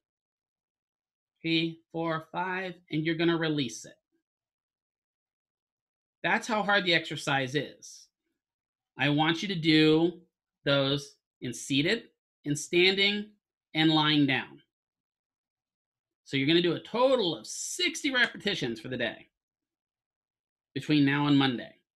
Now, how many of you guys could say, I don't have the ability to do those? I don't have time to do them. What do you think? Do you have time to do those? I just did 5 of them just sitting here talking to you guys. So yeah, you can still do them even when you're doing stuff like that. My exercise is simple, right? It's something you can accomplish. Now, what could make it better is if I could give you a diagram, but I don't know that a diagram of doing a Kegel is actually going to be very beneficial. I'm just saying, right? But if I can give you a picture of doing exercises, it really helps out, right? Getting hands-on also helps. Even in this case, when we're working with urinary patients or urinary incontinence patients, getting hands-on with them actually is truthful. We're going to have a whole class on that when we get to 5th semester, where we're going to talk about working with patients and how you can palpate to tell if the patient is doing Kegels properly, right? There are a couple different types of palpations. There's external palpation, there's internal palpation. And let your minds wander until 5th semester. And I've worked it's primarily a women's health field. I've worked in women's health. I covered for a women's health therapist for a week, and that was an experience. Just going to say it. But what I found is people that needed help with this didn't care if you're a man or a woman. They just want to get better. And what was amazing is that when I did pelvic floor work with patients, they're the most compliant patients ever. Why? Because their exercises are really, really simple, and they see a result from them. It's amazing how that works. Give them simple exercises, they see a result from it, they get better. So what makes an exercise compliant? Well, again, getting them motivated to do what you want them to do, right? So I need to give you motivation. If you complete these exercises, 20 reps, 3 different exercises, standing, seated, and supine, and you perform them every day until Monday, I will give you 10 points towards homework. Now, have I given you motivation? Yeah, right? So how do we motivate patients? Well, that's what we got to figure out. We got to figure out what motivates them, right? What if their motivation is not to get back to work and we're constantly talking about getting them back to work? Do you think that's going to help them? We got to get you back to work. We got to get you back to work. And the patient's going, I don't want to go back to work. Doesn't help, right? We need to find what motivates them, right? Go back to my guy with the shoulder issue. One of the biggest motivations he had was he wanted to lift his grandson. So guess who I brought to therapy, or had him bring to therapy with him? His grandson. Bring him with you next time. We'll integrate him into your exercises. Yes, it's 10 points towards homework real. Yes, I'm giving you your motivation to do exercises. This is kind of a learning process, and we'll see how many people are honest about it. I'm sure everyone's going to say they're going to do it. And this is a real life situation where I have to trust that you did it. In the therapy world, how would I know you did it is by have you progressed or have you regressed, right? I'm going to test you. One of the things I'm going to test you guys on Monday to see if you guys actually did them is you're going to instruct me on how to do it. Right? One of you guys is going to walk me through it and tell me how to do it. And this is a little bit of playing phone tree too, because I want to see how it comes out. So we have to get them to adhere to an exercise program. Factors that relate to their health condition can cause problems. If they're out of medication, that can cause them to not adhere to the exercise program. If they need their Parkinson's meds in order to function, and they don't have access to Parkinson's meds, it's a problem. One of the major problems we're running into right now with patients is patients are not able to get hydroxychloroquine. What type of patients take hydroxychloroquine?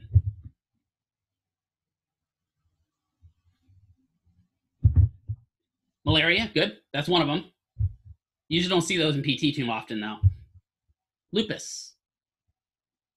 It is a disease-modifying drug for lupus. And what it does is it tamps down the immune system so that they're able to function. Sadly, in this area right now, we have a shortage of hydroxychloroquine.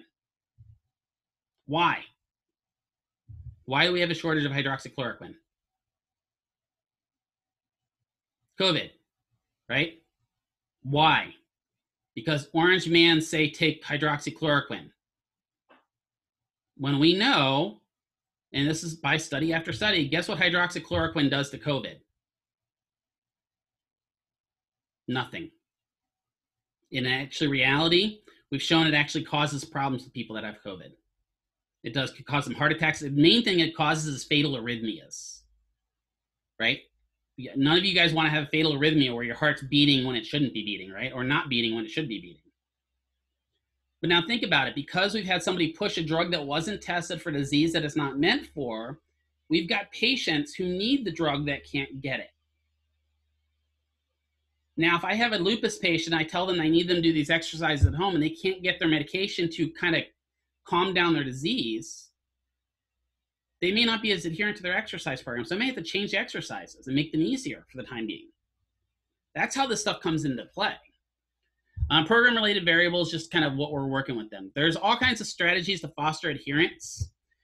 I'm going to tell you all of my years working in the adult field with physical therapy, one of the best motivators I find are kids. I use kids to my best advantage. Not only do I treat them, but I also like using them in my therapy because I like having little Johnny coming in with grandma because I'll look at grandma, did you do your exercises? And she's like, yeah, I did. And guess what little Johnny will say?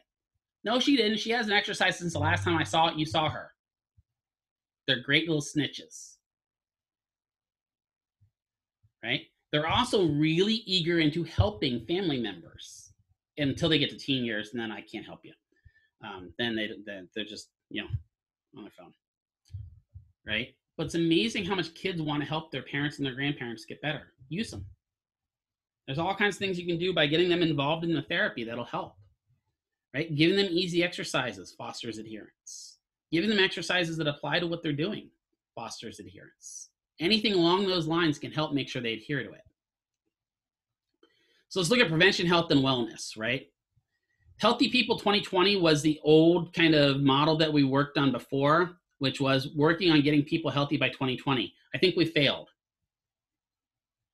Just saying. Right? Healthy People 2020 was this vision where we looked at, can we get a move from a disease model to a prevention model by 2020? Did we ever achieve that? No, we're still exactly where we were, right? So Healthy 2020, bye-bye. So these are the goals of Healthy People 2020 that was in your book. I'm going by them because we failed at it. So we need to start looking at Healthy People 3030, I think, at this point, right? So some key terms when we're talking about health and wellness. Health is the general physical, mental, and spiritual condition of the body. Notice there are three key pillars to that, right? There's the physical component, there's the mental component, I don't have a third arm, and the spiritual component. You don't need to know Healthy People 2020. That's why I moved on by it. It's in the book. You won't get questions on it because we failed. That was a test problem that we failed, right? But health is important. If I'm missing one of those 3 arms of health, I may not be healthy. Can I be perfectly fit, just ripped and jacked up and not be healthy? Oh yeah, right? If you ever need an example of that, go into an NCAA football locker room.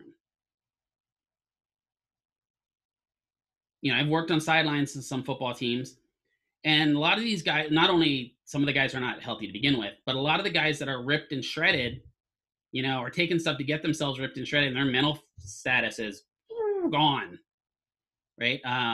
What was it? There was the movie a while back about college programs. It's called The Program. That's right. If you ever want to see what happens to people that are in college programs, that's kind of terrifying, right? But one key thing I say there is spiritual condition, because you guys will get from me that I'm not a religious person. I don't believe in religion. I never have. I do believe we do have to have a little bit of spiritualism to our own minds, right? We do have to stay in contact with everything around us in order to function. There has to be a little bit of spiritual. So for some people, that spiritual connection is religion. For me, it's not, right? But there still has to be that pillar holding us up. So all those have to be there. A wellness is a state of good health, often achieved through healthy lifestyle choices. If I go and get McDonald's for lunch, does that make me not healthy?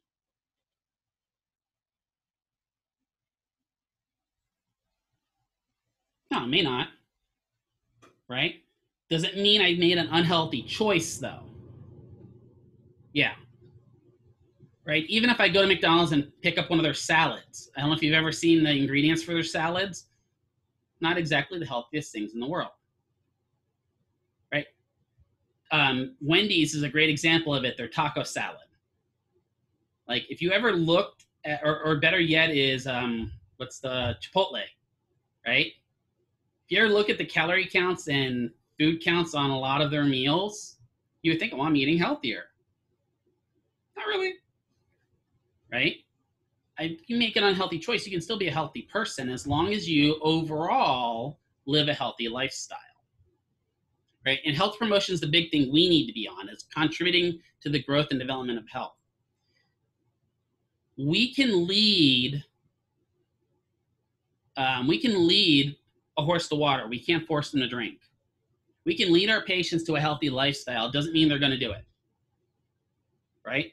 But if we at least lead them in the right direction, we've succeeded a little bit, right? So that's the main thing there. Health-related quality of life is a total effect of the individual's environmental factors on the function of health. Fitness and physical activity. Does physical activity lead to a healthier life? What do you think? Yeah, most times it does, right? Just moving, right? Motion is lotion for the body. The more you move, the better you will feel. Even if you are in pain, the more you move, the better you'll feel, right? Just sitting here for this period of time is driving me nuts. As you can see, I'm shifting around and kind of bouncing because I'm the type of person that usually when I'm teaching, I'm pacing. So this is a new world for me. And pacing in this office would be a little weird. So movement is key to making sure the patients get healthy. Even if it's nothing more than walking, changing a behavior from being a sedentary person to even just walking is a huge improvement in their physical quality of life. So that's one thing we need to understand, right? So screening, providing education, intervention, even though this was part of the Healthy People 2020, this is still something we're doing in physical therapy, right? We can still screen people for physical therapy and see if they need it. Even as PTAs, a lot of times, and it's going to happen, you guys are going to get to kind of go through it, and hopefully we do it this year. We didn't do it last year. But amazingly, in October is Falls Month.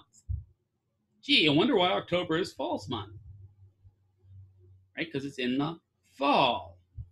And a lot of the clinics will get together and will have a fall screening class for older folk, where they come in and they get a free screening of their overall balance and health. And what the job is for us, and we can go and we can screen these older folks and see if physical therapy might help them keep them as healthier, because maybe help their balance and keep them from falling as much. The greatest predictor of future activity is past activity. So if a patient has fallen in the past year, there's a good chance they're going to fall again. If a patient has exercised in the past year, there's a good chance we can get them back to exercising again. Breaking bad habits is kind of the hardest thing we can do for patients, right? If they've lived a sedentary lifestyle for the last 40 years, getting them to go to the gym 5 times a week is probably a stretch, right? Provide expertise and knowledge. We all do that. Even though you guys won't feel like an expert, you're an expert to your patient. Remember that, right? You are an expert when it comes to getting them better, even if you don't feel like it. You're much more of an expert than they are. And you're much more of an expert than WebMD or their friend on Facebook that told them stuff, right? That's kind of our job. And then looking at how we can contribute to research. What do we need to research? I don't know if you guys are interested in research. I'm personally not. I just don't like the length and stuff that goes along with research. But I know there are things we need to research, right? Do you think we need to research how we keep ending up with these really, really, really kind of serious, severe pathogens that are happening nowadays, and they seem to be getting worse, right? Think about it. We had swine flu, we had avian flu, and now we've got COVID. And specifically COVID-19 because it happened in 2019, but we'll have a COVID-20, COVID-2021, COVID-2022. It'll keep happening. Which should some research probably going into why we keep having these serious diseases. What do you think? What do you think is causing us to have all these diseases? What are some factors that might cause it? You guys still awake? Eating weird things. Okay, good. But why is it weird? So let me ask you, is eating snake weird?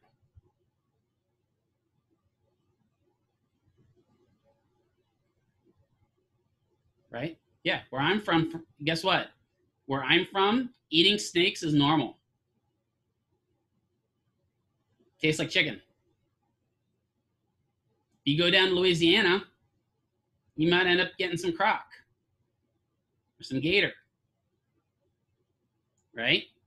So just because it's eating, because for us, we know that COVID happened from bats, but believe it or not, bats are really lean meat, and they taste like chicken. Of course, everything tastes like chicken. What if chicken didn't taste like chicken?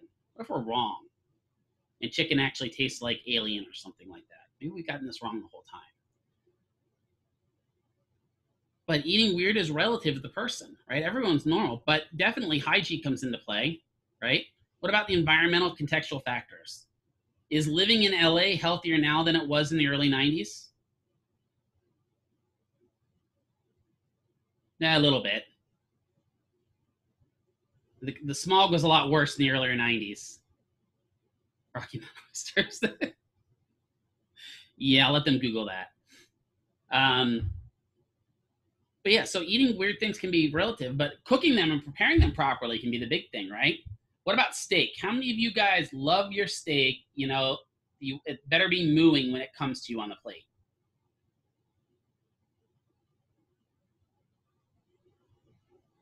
Right? Guess what you do every time you do that? You open yourself to foodborne pathogens. You do. I'm not saying that it's wrong, because I openly admit that I tend to eat a little bit raw meat, right? But it opens you up to foodborne pathogens. So there's all kinds of things that lead to this. What about our abuse of antibiotics? Have we traditionally abused antibiotics? Yeah, absolutely. When I grew up back in the Stone Ages, you went to the doctor and you had a cold. Literally, you went from the doctor's little waiting room or the treatment room, you went out and you saw Mama at the front desk, and Mama was the pharmacist, because they had a little pharmacy in the back, and usually you went in for a cold and they gave you 15 penicillin and sent you home. We now know that penicillin did nothing for that cold.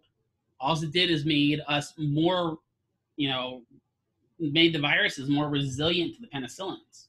And now we need stuff like ampicillin, right? All the erythromycins and all those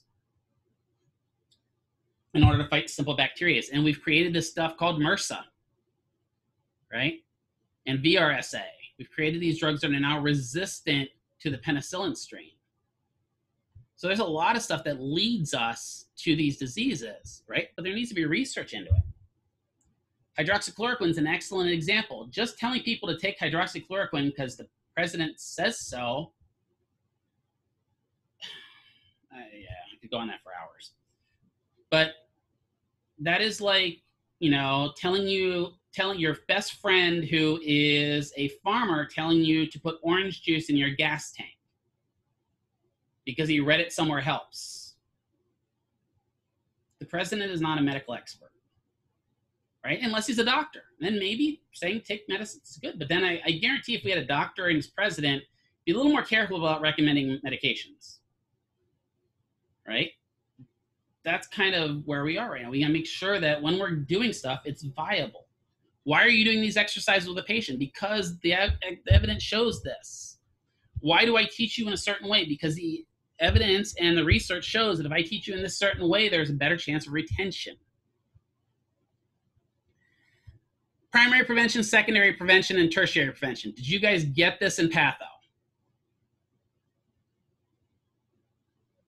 Because this is an important concept that you will have to know for your boards. Did she talk about this in patho? A bit.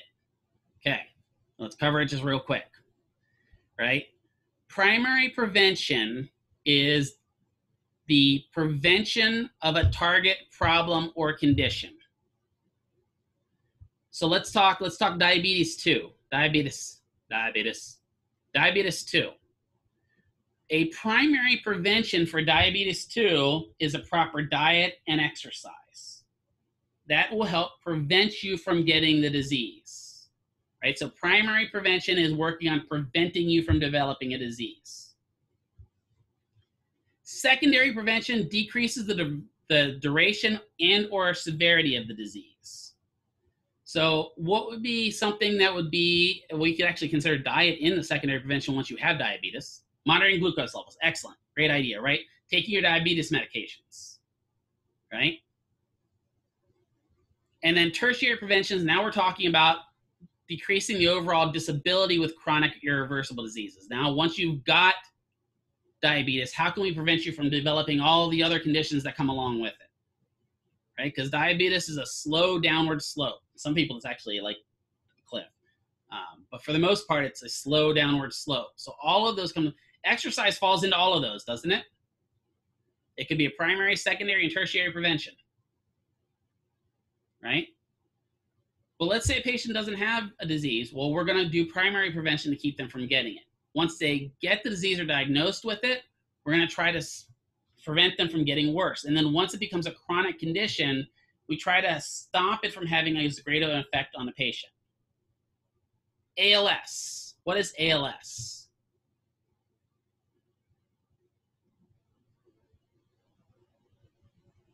Amyotrophic lateral sclerosis. Good. Right? Lou Gehrig one day woke up and somebody said, there's a disease that's got your name on it. And sure enough, there it was. What happens in ALS? Do you guys remember that from patho?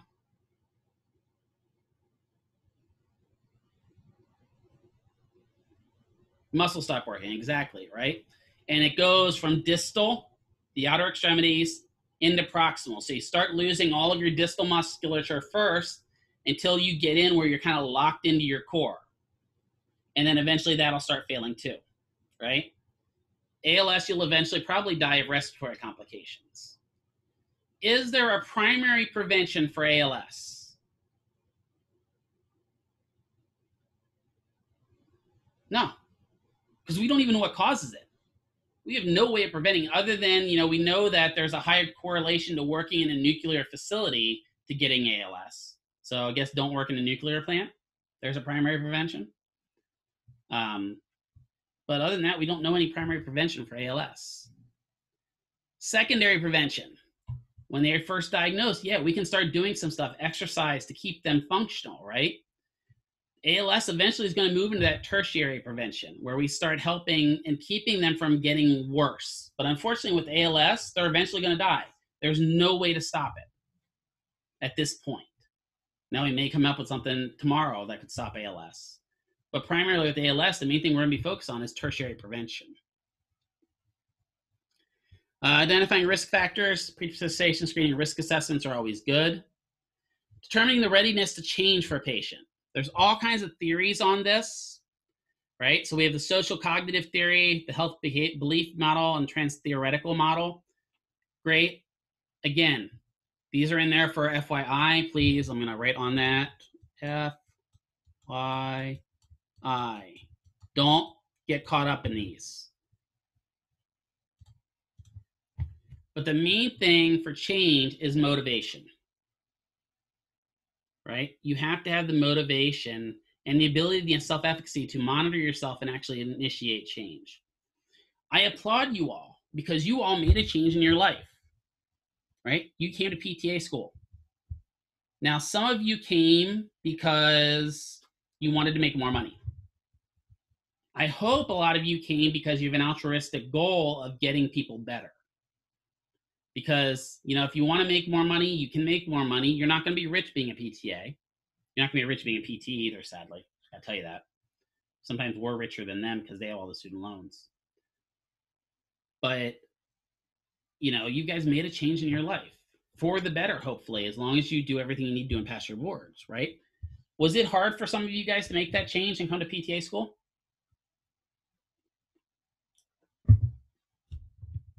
Is it still hard for some of you? Not really? Okay. Erica, yeah, right? It is. It was difficult for me. You know, especially going from the IT field to the PT field, that's a big change. So I know some of you guys, you know, some of you come from being a chef. I used to cook. I was never a chef. I was never cool like that, right? But I spent many years managing restaurants too, because I found out that a management field kind of transverses all fields. You can manage whatever you want if you're a good manager. But that's a big field difference compared to here. Some of you have worked in banking. Some of you may have worked as tech. It's not as big of a jump, right? But you've all made a change for the better. The reason you made your change is because you had the motivation to. Maybe you needed more money. Maybe your life just wasn't going the way you wanted to. There's all kinds of reasons for a change, but you know, if you don't have the motivation to change, you never will, right? Even if we can take that a step further and look at the current, you know, criminal prosecution model that we have in this country. Why do we have such a high recidivism for criminals that commit crimes and go to jail? And why do so many of them go back to jail? Because there's no motivation for them to change, right? They go to jail, they come out of jail, they have no prospects, they have no ability to get work. You know, they lose most of their rights, they don't get to vote, they don't get this, they don't get that. So they come out a second-rate citizen, and the only way they may be able to survive is going back to the field that they, you know, the criminal career they knew before. Look at a lot of different countries that look at that, where their jails aren't like our jails. They give people the motivation to get better. It's kind of amazing how that happens. So developing a program, we assess the need, set some goals and objectives, develop the intervention, implement and evaluate the program. This is what you guys all did. You assess the need. Do you need to go back to school? Yes or no? Right? You set your goals. I want to become a PTA. Some of you are just using this as a stepping stone to become a PT, or you have the idea to become a PT. I'm going to tell you it is possible to go from a PTA to a PT, but it is hard work. If this school is challenging to you, PT school is 10 times as hard. And I'm only going to say this, I failed out of PT school. So if that doesn't terrify you a little bit about what PT school is like, I don't tell you. Right? But maybe your goal is to become a PT. Great. I'm never going to dissuade you from it. Go become a PT. Become my boss. And then let me manage you. Develop the intervention. Your intervention is now going to school. Right? Implement the program. We're doing that. And evaluate the program. You'll eventually get evaluated because you have to take your test. All right. So stop share there. How's everyone surviving? Is anyone fried yet? Need a snack? All right, well, it's 10:46. I'm supposed to go to 12:30. Why don't we take a 15-minute break, come back at around 11, and then I'll start the next lecture. I'll probably let you guys out early today because it's the first real day of this class. So let's take a 15-minute break. Sound good? Take a 15 minutes, go to the bathroom, stretch, do some exercises, pause the recording. So we're going to start with talking about the next kind of lecture we're going to talk about, which is how we deal with patient supervision, right? What do we have to do as PTAs to manage our patients? Like I said, I sent you guys a pretty cool link. I hope you guys check that out. Physio Mains is hilarious. One of my other clinicians just sent me that, so I was laughing at it while I was sitting here. So please enjoy looking at that. But this is talking about how we manage patients. Now, I pulled most of this out of the Fundamental Orthopedic Management book, which is a desk copy at school. So this isn't something you have to study for. I pulled what I needed out of the book for this lesson, because there's not really a good lesson for this out of your TherEx book. So I'm talking about how we problem solve with our patients, identify and discuss rationale for patients, discuss our skills needed for patient supervision, is to talk about objective measurements, blah, blah, blah. So let's look at the terms we need to know. We all have these accountability tools that we need to be held accountable for, right? Most of our accountability is going to be held by the insurance carriers that we work for. Are we making our patients better, right? But all of these kind of words here are going to come into play, and we're going to talk through these. I'm not going to read through all of them, but we're going to talk about kind of all of them as we go through. So supervising the patient during treatment. Whether you guys like it or not, whether you want to be or not, you guys are going to become supervisors. Yay, I have a leadership role. I lead patients. You're supervising the patient during their interventions. There shouldn't, again, I said this before, there shouldn't be a time where a patient's able to do everything themselves. I'll be honest, if I come to your clinical site and I see you sitting over in the corner and the patients are overworking by themselves and you're like, oh, because I had this, I went to visit one of the students that was on a clinical affiliation, and the student was like, oh, they can do all their exercises by themselves. That's not skilled treatment. If they can do their exercises by themselves, the whole therapy program, we're not providing them with skilled therapy, and an insurance carrier can reject that if there's not some form of a reason why they're doing it all by themselves. And I really think a revolution is going to come in therapy where they're going to start rejecting these patients that are doing all their work themselves. It's only going to take one good lawsuit from a patient to do that, and things are going to have to change. You have to have effective problem-solving solutions and the ability to make good decisions. You will have to have interpersonal communication skills, meaning you communicate between people, patient supervision methods, data collection skills. This is something that will develop over your time. I guarantee this will be something that takes you a little bit at first, but as you get better at it and better at it and better at it, it will take you less time and less time and less time. I remember when I first came out as PTA, I used to have to document, like I used to have to keep a little notepad with me and document everything I did with every single patient, because by the time I got to document at the end of the night, I forgot what I did. Nowadays, I'm a little bit better at it, and I can kind of keep it up here, but I'm starting to get to the point now where I'm actually have to go back to that document because I'm starting to lose my remembrance skills there a bit. Problem-solving abilities and how to respond to clinical decision-making, right? So the purpose of clinical patient supervision. Well, we have to gather the relevant data. We establish and enhance rapport. What is rapport? When I say rapport, what does that mean to you?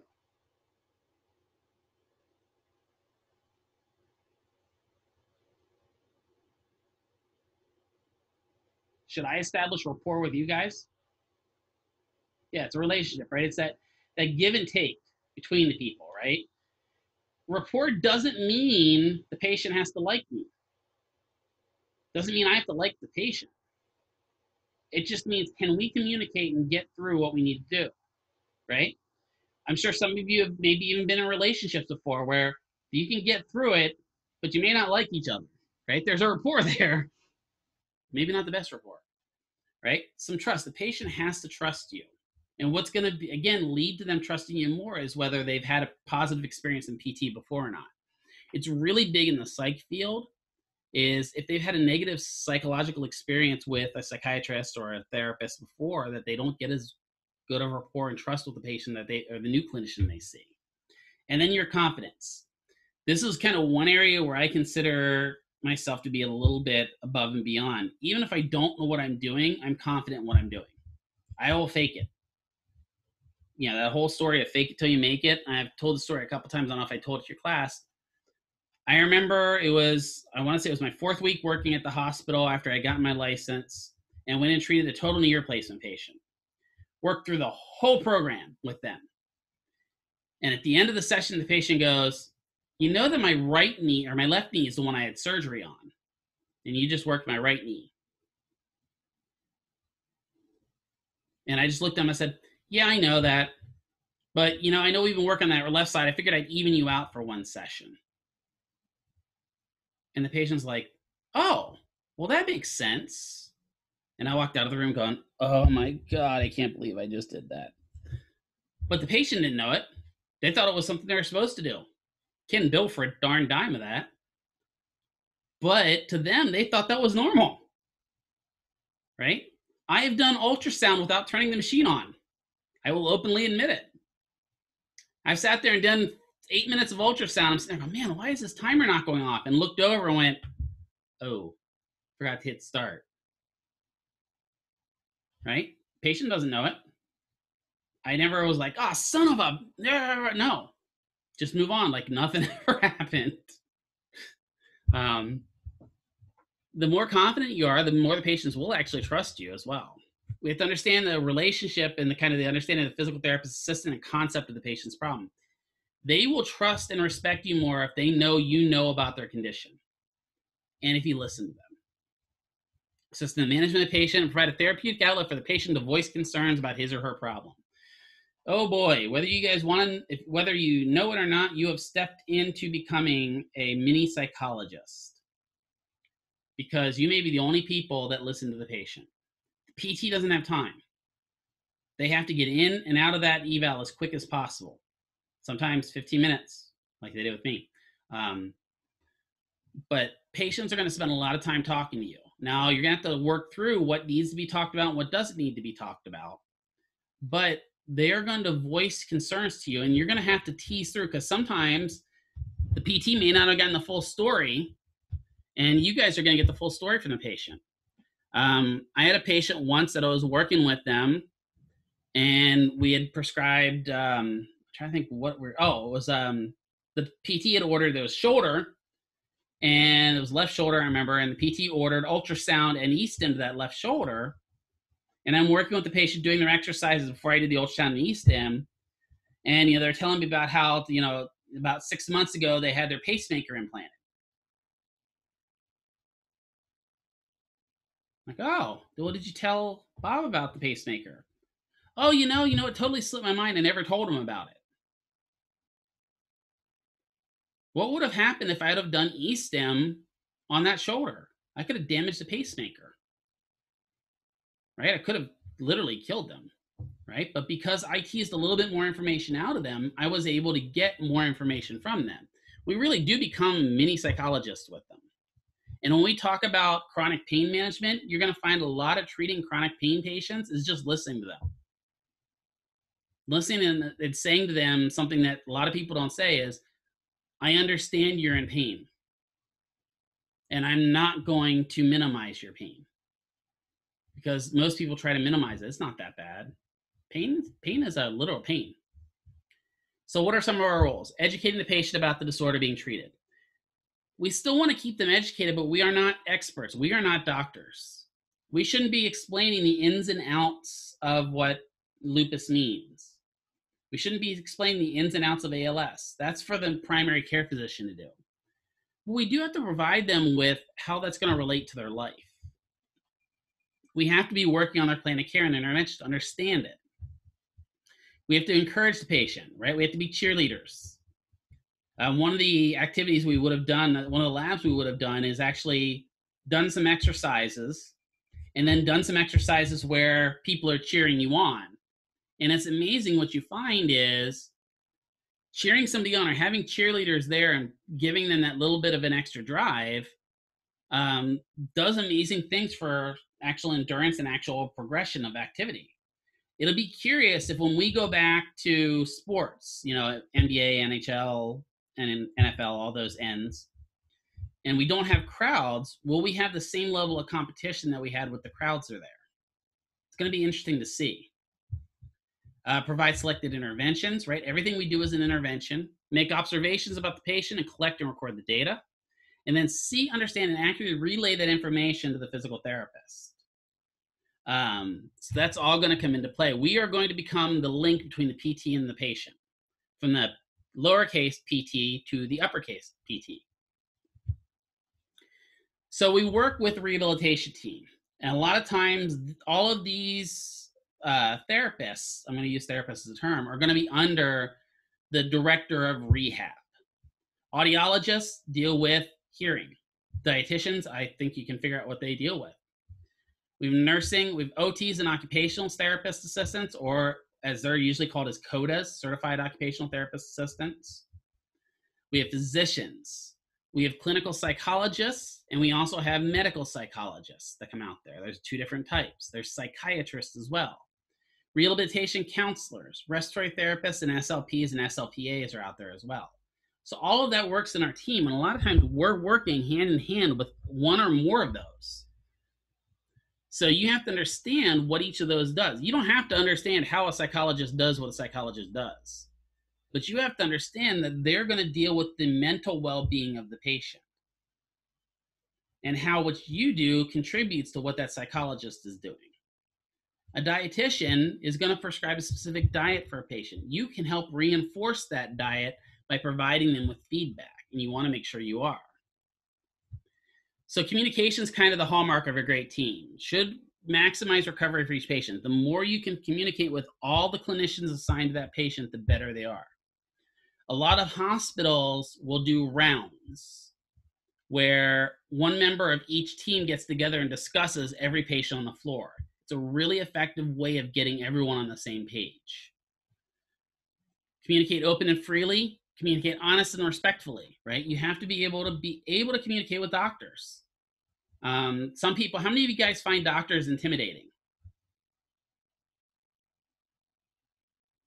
Like if you actually had to call up a doctor and talk to them, how many of you would be a little concerned and find them to be jerks? Okay, that's fair. Well, and Kelly, you also have a different background too, right?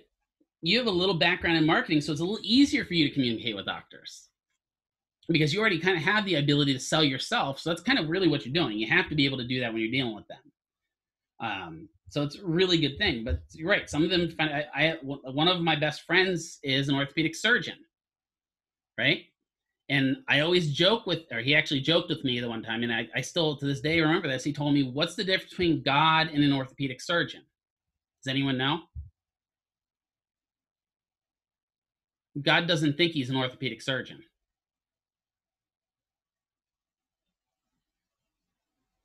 Right? And if you ever deal with orthopedic surgeons, it's pretty accurate. They really do think they're God. Cardiothoracic surgeons are worse, right?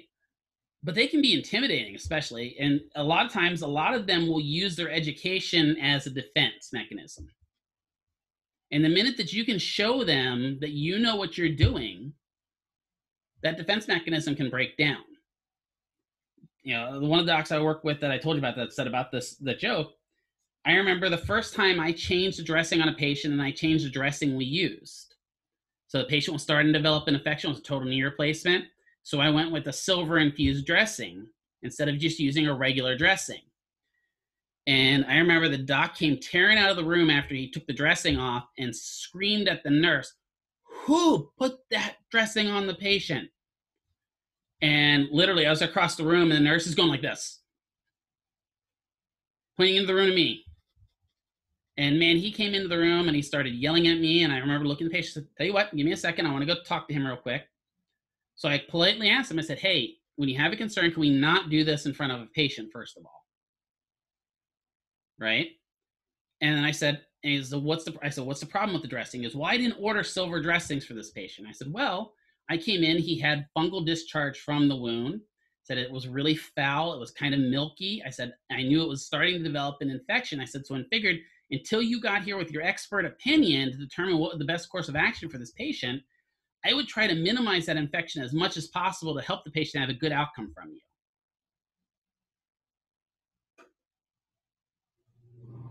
And all of a sudden he's like, uh, uh, okay. And then he hit me back with, if you're going to change my dressings on my patients, can you call me first? That is a reasonable request. Absolutely. And from then on, we've had a really good relationship, but that could have went south 10 different ways. Right? When he came in screaming at me when I'm working with a different patient, I could have just as well gone back and snapped back at him. Right? But you have to be able to communicate respectfully and honestly. And I had to let him know that I wasn't going to tolerate him talking to me that way. But at the same time, I had to respect him being the primary doctor. So respect goes both ways. And a lot of times for docs, it's a little hard. You know, they've lived their lives, especially after they've been in the field for a while, where everyone thinks they are like them holy, right? And sometimes you have to knock them down a peg. I love knocking DOs down a peg because they're the same as PTs, in my opinion. Communicate professionally, right? For me, this is really, even for you guys, for me, this is really difficult. I grew up military, right? And then I grew up in locker rooms. My language outside of the workplace is definitely not the same as the language I use with you guys. And sometimes that slips through. I've been known to drop an F-bomb every now and then, or drop some curse words, and I've actually gotten some reviews where I actually did it while I was getting reviewed, and that was fantastic of me. But professional communication is key, right? Cursing at somebody is not going to get you anywhere. I mean, it may in the military. That's what they always did for us. But professional language leads certain ways. Using medical terminology with patient or professionals and lay terms with patients, right? I talk about, you guys, when we talk, we are going to talk in terms of clavicles and scapulas. But when you talk to patients, it's going to be shoulder blades and collarbones. You need to be able to switch between those interchangeably. And then also using language appropriate to the patient's comprehension. You have to understand, in this state, the average education is 7th grade. Think about that for a second. The average education in this state is 7th grade. You have to be able to bring your tone down to a 7th grade level when you're talking to patients a lot of times. How do you get a great team? Listen. Demonstrate interest in the speaker. How do I know when I'm teaching class if you guys are listening? How do I know? Head nods, eye contact, right? What did I just do?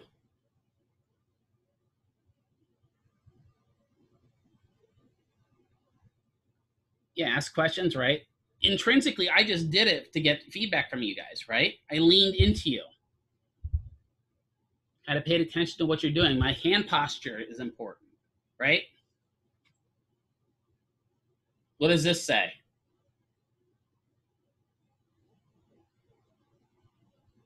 It says sour kid, right? Closed off everything. So all of that comes into play. I can tell if you're not listening too, right? Because when I see this, I know you've got your phone. There's nothing in your legs right now that's that important that you're searching for, right? So I know when you're paying attention, when you're not. And that's a lot of times the way I gauge my classes when I need to give breaks. If I see everyone kind of drifting off, then I know it's time to get a break because it's not helping you guys. I don't fully agree with the new millennial mindset that you guys should get a 15-minute break every 45 minutes. That's not the way the real world works, right? You guys are going to be lucky in physical therapy to get your breaks. I'm going to be honest, especially if you work in the hospital. You know, it was pretty lucky when I actually got a lunch when I worked in the hospital. What's a 15 exactly, right? Most of the times, I always joke that lunches and breaks are times to do documentation. You really need to get out of that habit if you are in the clinic, because that's really setting a bad tone. That's letting your employer take advantage of you, right? You should be able to complete most of your work during your normal shift and not when it's your time. Make sure you do get your time as well, and don't take work home with you. I should practice what I preach. Provides opportunity to understand the patient's concept of the problem situation, provides opportunity to compare verbal and nonverbal communication. Patients may trust to be more comfortable with a good listener. If you spend 5 minutes listening to little Sally talk about her problems at home, it's amazing how much that leads into her being a compliant patient. Sometimes it's as simple as that. Be proactive in supervising patients, meaning if you see something doing wrong, fix it. Use probing questions. Don't use yes, no, close-ended questions. The more close-ended questions you use, the less information you get. Are you in pain? Yes, no. It's like one of those things. You remember the paper things you used to fold it? What's your favorite color? Blue. You know, all those things. Same idea. Using those simple questions doesn't get you anywhere. Tell me about your pain's different, right? How does that feel when I do this? Gets you some feedback. What do you think about this exercise? It sucks. Okay, great. What don't you like about it? Or what do you like about it? Any of those type of feedbacks you get provides an insight into what the patient's thinking at that given time. It's really important. So close-ended questions I talked about, yes, no answers, limited feedback from the patient. They are useful in some circumstances, but a lot of times I try to avoid them, right? Where is your pain? Here, right? Now, when we talk about stuff like this, we do need to use some closed-ended questions, right? When you first talk to a patient, you want some closed-ended questions. You want, do they consent to treatment? Yes, no, right? Where is your pain? It's here. What type of pain is it? What is the level? All that stuff. We need some of those closed-ended questions. We also need a lot of more open-ended where we get some feedback from them, right? Behavior styles. Oh, this is big. And all of us have when I say dominant, I'm not meaning dominant as in this type of behavior style, but all of us have a dominant behavior style, right? Whether you like it or not, you've got a behavior style that you use. Some people have a very dominant, where they're exercising control or influence. And when you have two dominant people coming together, that can be a challenge, right? If you are more of a dominant personality and you encounter a patient that is very dominant, heads are going to butt, right? And for those of you that are in relationships, think about your personalities. Are your personalities 100% match, meaning they're the exact same? I'm going to guess they're probably not. That there are certain parts of personalities that you see in your significant other that are matches to your side of your personality. That would be the ideal relationship. Same thing here with your patients. If you know they're a heavy dominant patient, you may actually have to adjust your style and go to a more submissive or passive style in order to comply and get them to comply with what you want them to do, right? You have to lead them to thinking they're leading, even though they're not. You're in charge still, right? A passive style doesn't always mean that you accept everything you do and that accept whatever's coming your way. A passive style means that you kind of react more than proact. You do tend to let things happen a little bit slower pace, but you still can help and adjust those things. Hostile, right? These are patients that are insensitive to others and their needs, and you can lead to a hostile reaction, right? I'm going to use our current environment that we're in right now. Right? If you look across the world and look at these or across the country and you look at these protests, and I don't know if have any of you guys seen the picture from the Lincoln Memorial from yesterday?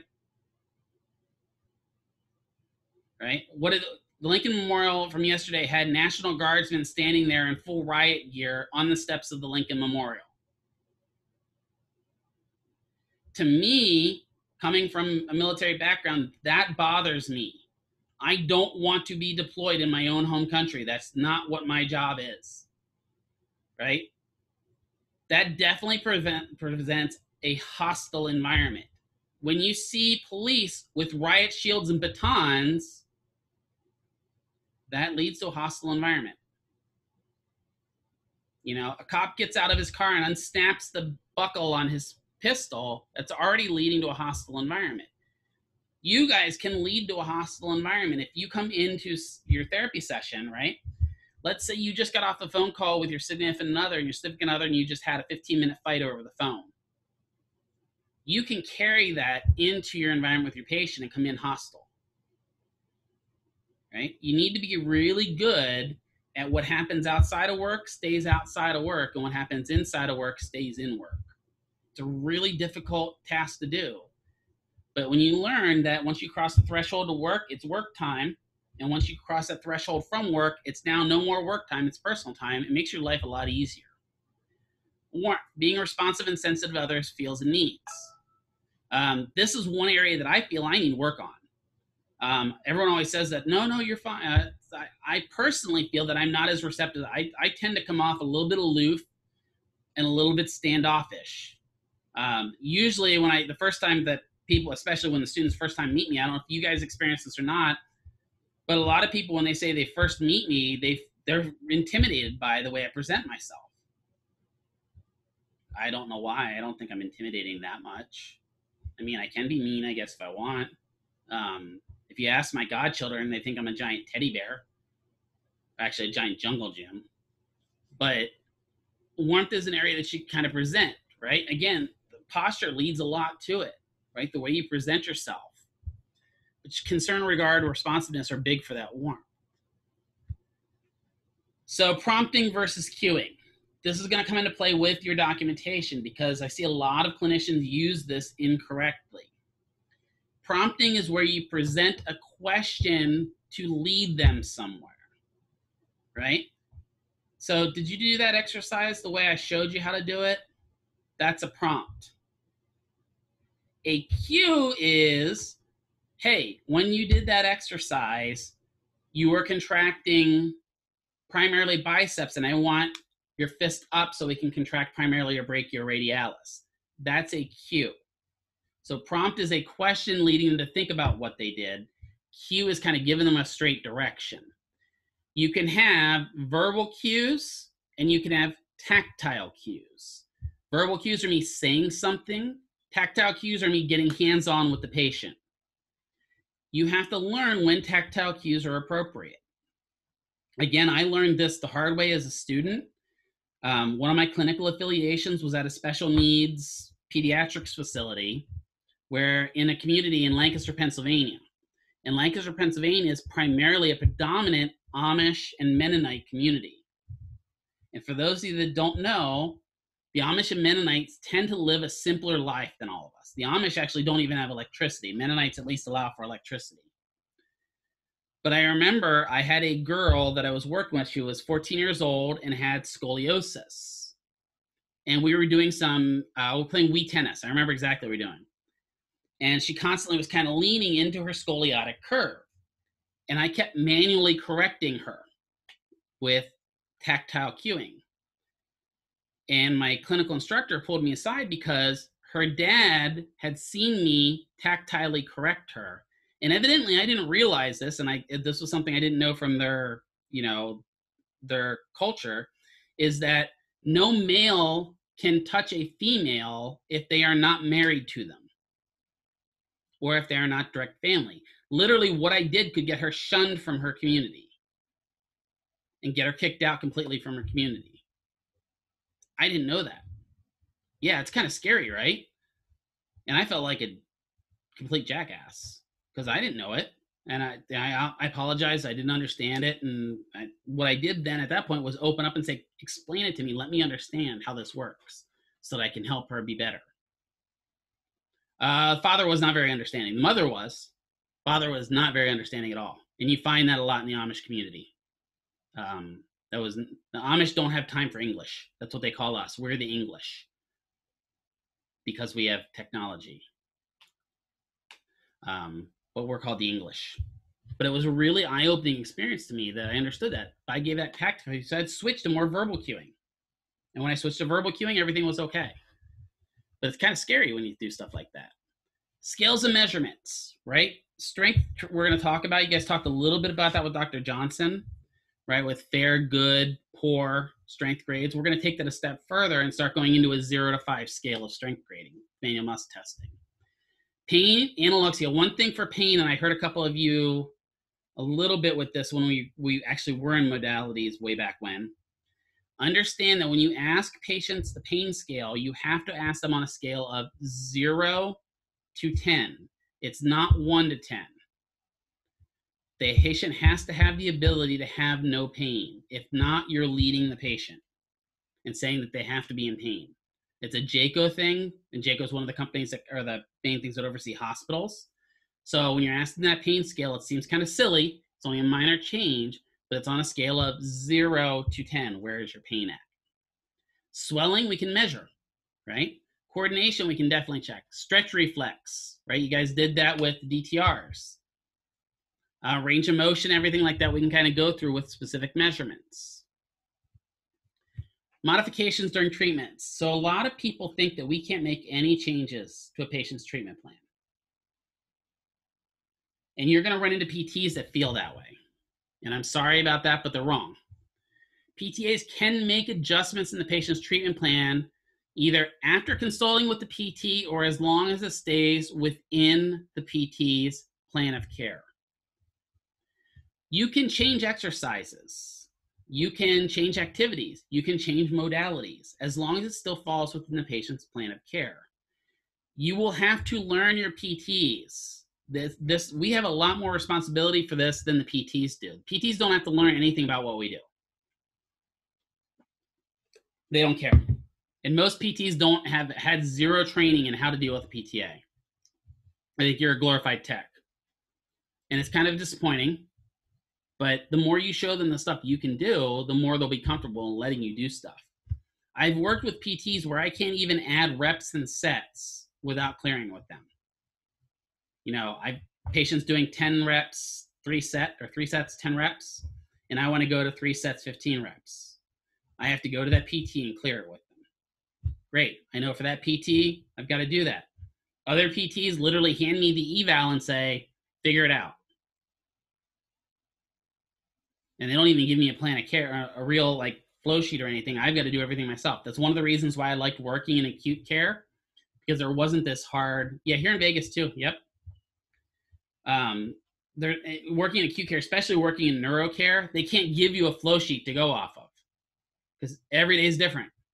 But there are PTs here in Vegas that you will work with that are die hard. You will do what I tell you to do and only what I tell you to do. If you do anything else, you're violent. I'm going to call you to the floor on it. Great. You just learn to deal with those PTs. They're wrong, but you learn to deal with them. You can learn it. We identify objective changes in the patient's status, right? We begin with the least drastic change in exercise prescription, then progress, right? We can always add reps and sets. But we have to learn when we add weights and when we don't add weights, when we do TheraBand and when we do free weights. All of that comes into play, and you're going to learn in this class when we kind of make those changes. Provide information to the PT on a daily basis. We don't always have to talk to the daily basis to the PT. We don't physically have to talk to them. But our notes should be good enough that a PT can understand exactly what we did with the patient. Your documentation needs to be that clear that if I've never seen your patient, I can follow you. And that's one of my goals when I do documentation on a patient is I try to make sure that, you know, if I have a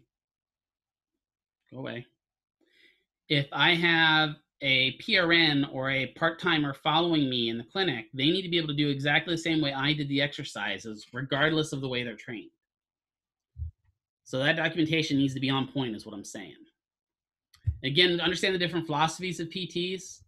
They're usually directed by the physician, but even some physicians are different. Dr. Johnson here in town, I'm going to use him as a great example. Dr. Johnson's one of the orthopedic surgeons here in town. Dr. Johnson has a protocol for every single one of his patients. If they're a total knee, he's got a total knee protocol. If they're a total hip, he's got a total hip protocol. Shoulder, whatever it is, whatever type of surgery he has a protocol for it. He sends those to the PTs. PTs then give them to the PTAs to treat the patients. We are not allowed to vary from his protocols. His protocols are his protocols. Boom, follow them to the T. His ACL protocols are very, very rigid. So an ACL repair. If he says no closed chain activity with this patient for 6 weeks, that means no closed chain activity with this patient for 6 weeks. You have to understand that. And same thing with the PTs. So the PTs got to be guided by those physicians. We need to be guided by the PTs. Each PD has a different background, level of experience, and education. Not all PTs are DPTs. Some of them are still bachelors of PTs. Doesn't mean that they're less than a DPT. And despite whatever those DPTs may think, those PTs have a lot of information, and they've been treating patients a long time. Despite what a PT, a new grad DPT may think, I know quite a bit. And I struggle a lot of times with new grad PTs that come out thinking they know everything. And they do. Ooh boy, especially the younger ones. Sorry, but they come out thinking they know everything. And sometimes they don't. And it can be embarrassing when that happens, when they show that they don't know it. And I have to make sure that I don't embarrass them. PTs use a variety of protocols to manage the patient. Variances will occur. It's not our job to modify the treatment plans or protocols without the supervising PT's direction and approval. We can't complete or change goals without a PT's approval. Big example in the inpatient world. If the PT has not evaluated the patient for gait or ambulation, getting up and walking, we can't walk them. They have to evaluate them before we can do it. So there are a lot of rules and regulations we have to know, which we have a lot more rules than they have. But to minimize any confusion by effectively and efficiently communicating with the supervising PT. PT is ultimately responsible for the physical therapy interventions. They're also ultimately responsible for us. If we lead to a case of a patient being hurt, the PT is just as responsible as we are. Their license is just as much on the line as ours is, right? So we have to identify key elements of any disagreements that happen, seek an appropriate explanation from the supervising PT, and learn the PT, understand their rationale. A lot of times when I start a new clinic, my first couple of days, I don't play my cards. I don't explain how good I am at or anything, because what I want to see is what the PT expects. I want to know what they expect of me before I go and just tell them what I know. This is what I know. This is how I do it. This is what I want to know, what they expect of me first. And we have, again, it's a little more difficult for us to do this. What's our goal for assessment here? Well, we're going to talk about all these terms here. The APTA's guiding documents is the Guide to Physical Therapy Practice. When you're an APTA member, you get unlimited access to it. So you used to send us the Guide to Physical Therapy Practice, the book like that thick. Now it's online only, thank God. It describes physical therapist practice in general, right? It standardizes terminology, delineates the preferred practice patterns, promotes appropriate use of healthcare services, and increases efficiency and reduces unwarranted variation. This is where a lot of states get things wrong, because this is the definition of a PTA.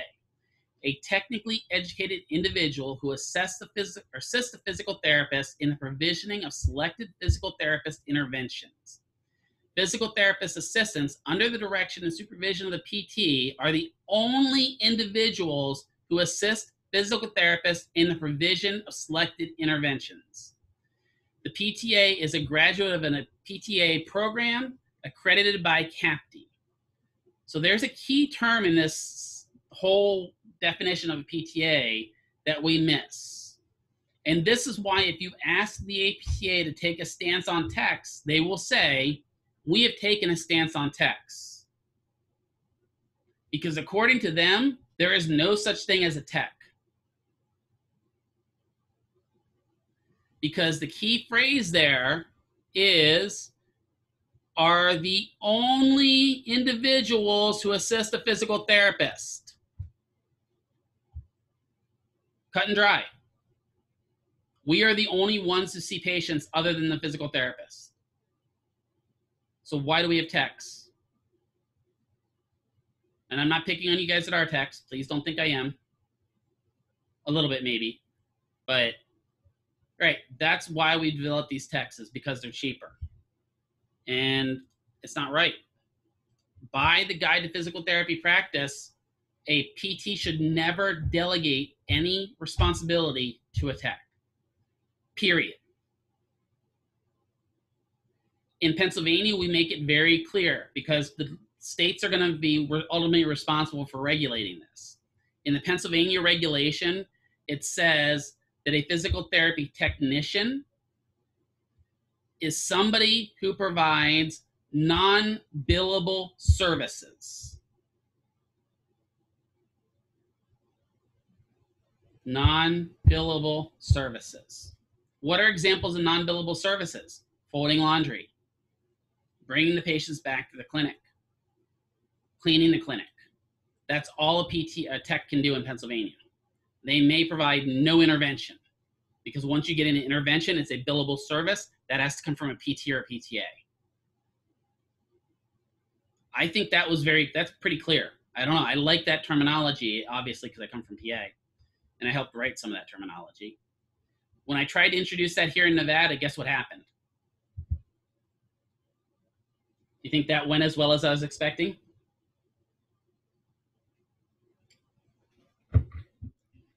It went over like the, it went over, we have a term back in Pennsylvania, it went over like the proverbial fart in church.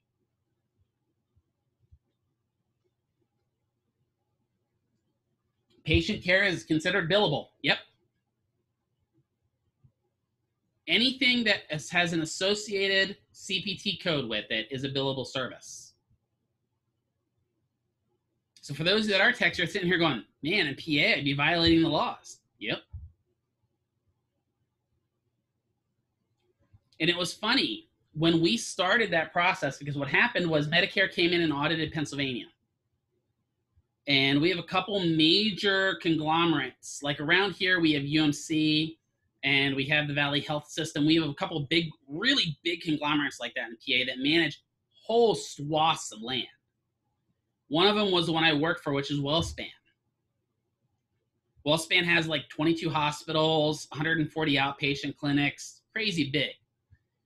They got fined something like $2.3 billion for Medicare because they found out that unregulated personnel was providing treatment.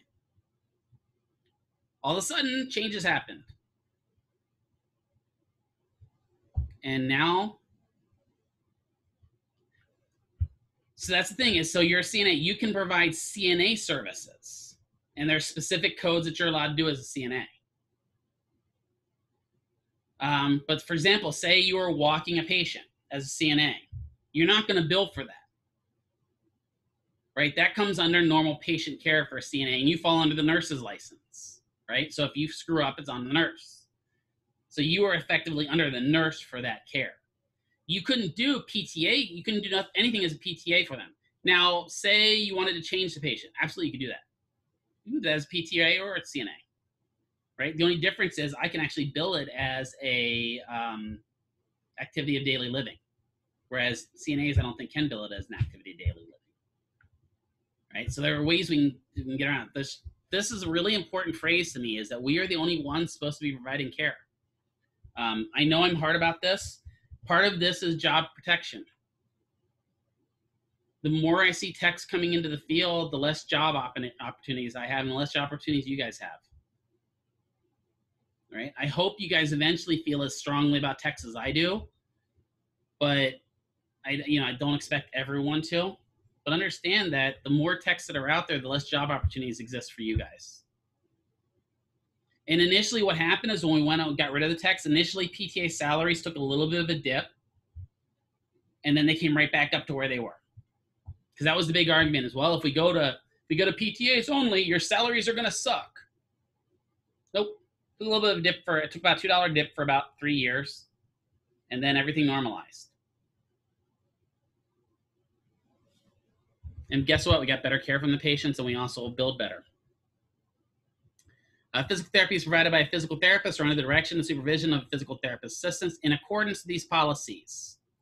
Now, there are some some things that PTs can do that we can't. Sharp's debridement is an excellent example of that. And we have to understand what interventions fall under our scope of practice and what don't, right? Standards of ethical conduct for PTA and a PTA fall under the APTA again. Now, the APTA kind of is our governing body for what we should and shouldn't do. Our licensing bodies are our boards. So although the APTA will set us up with kind of what we can and can't do, the boards are responsible for managing what we can and can't do.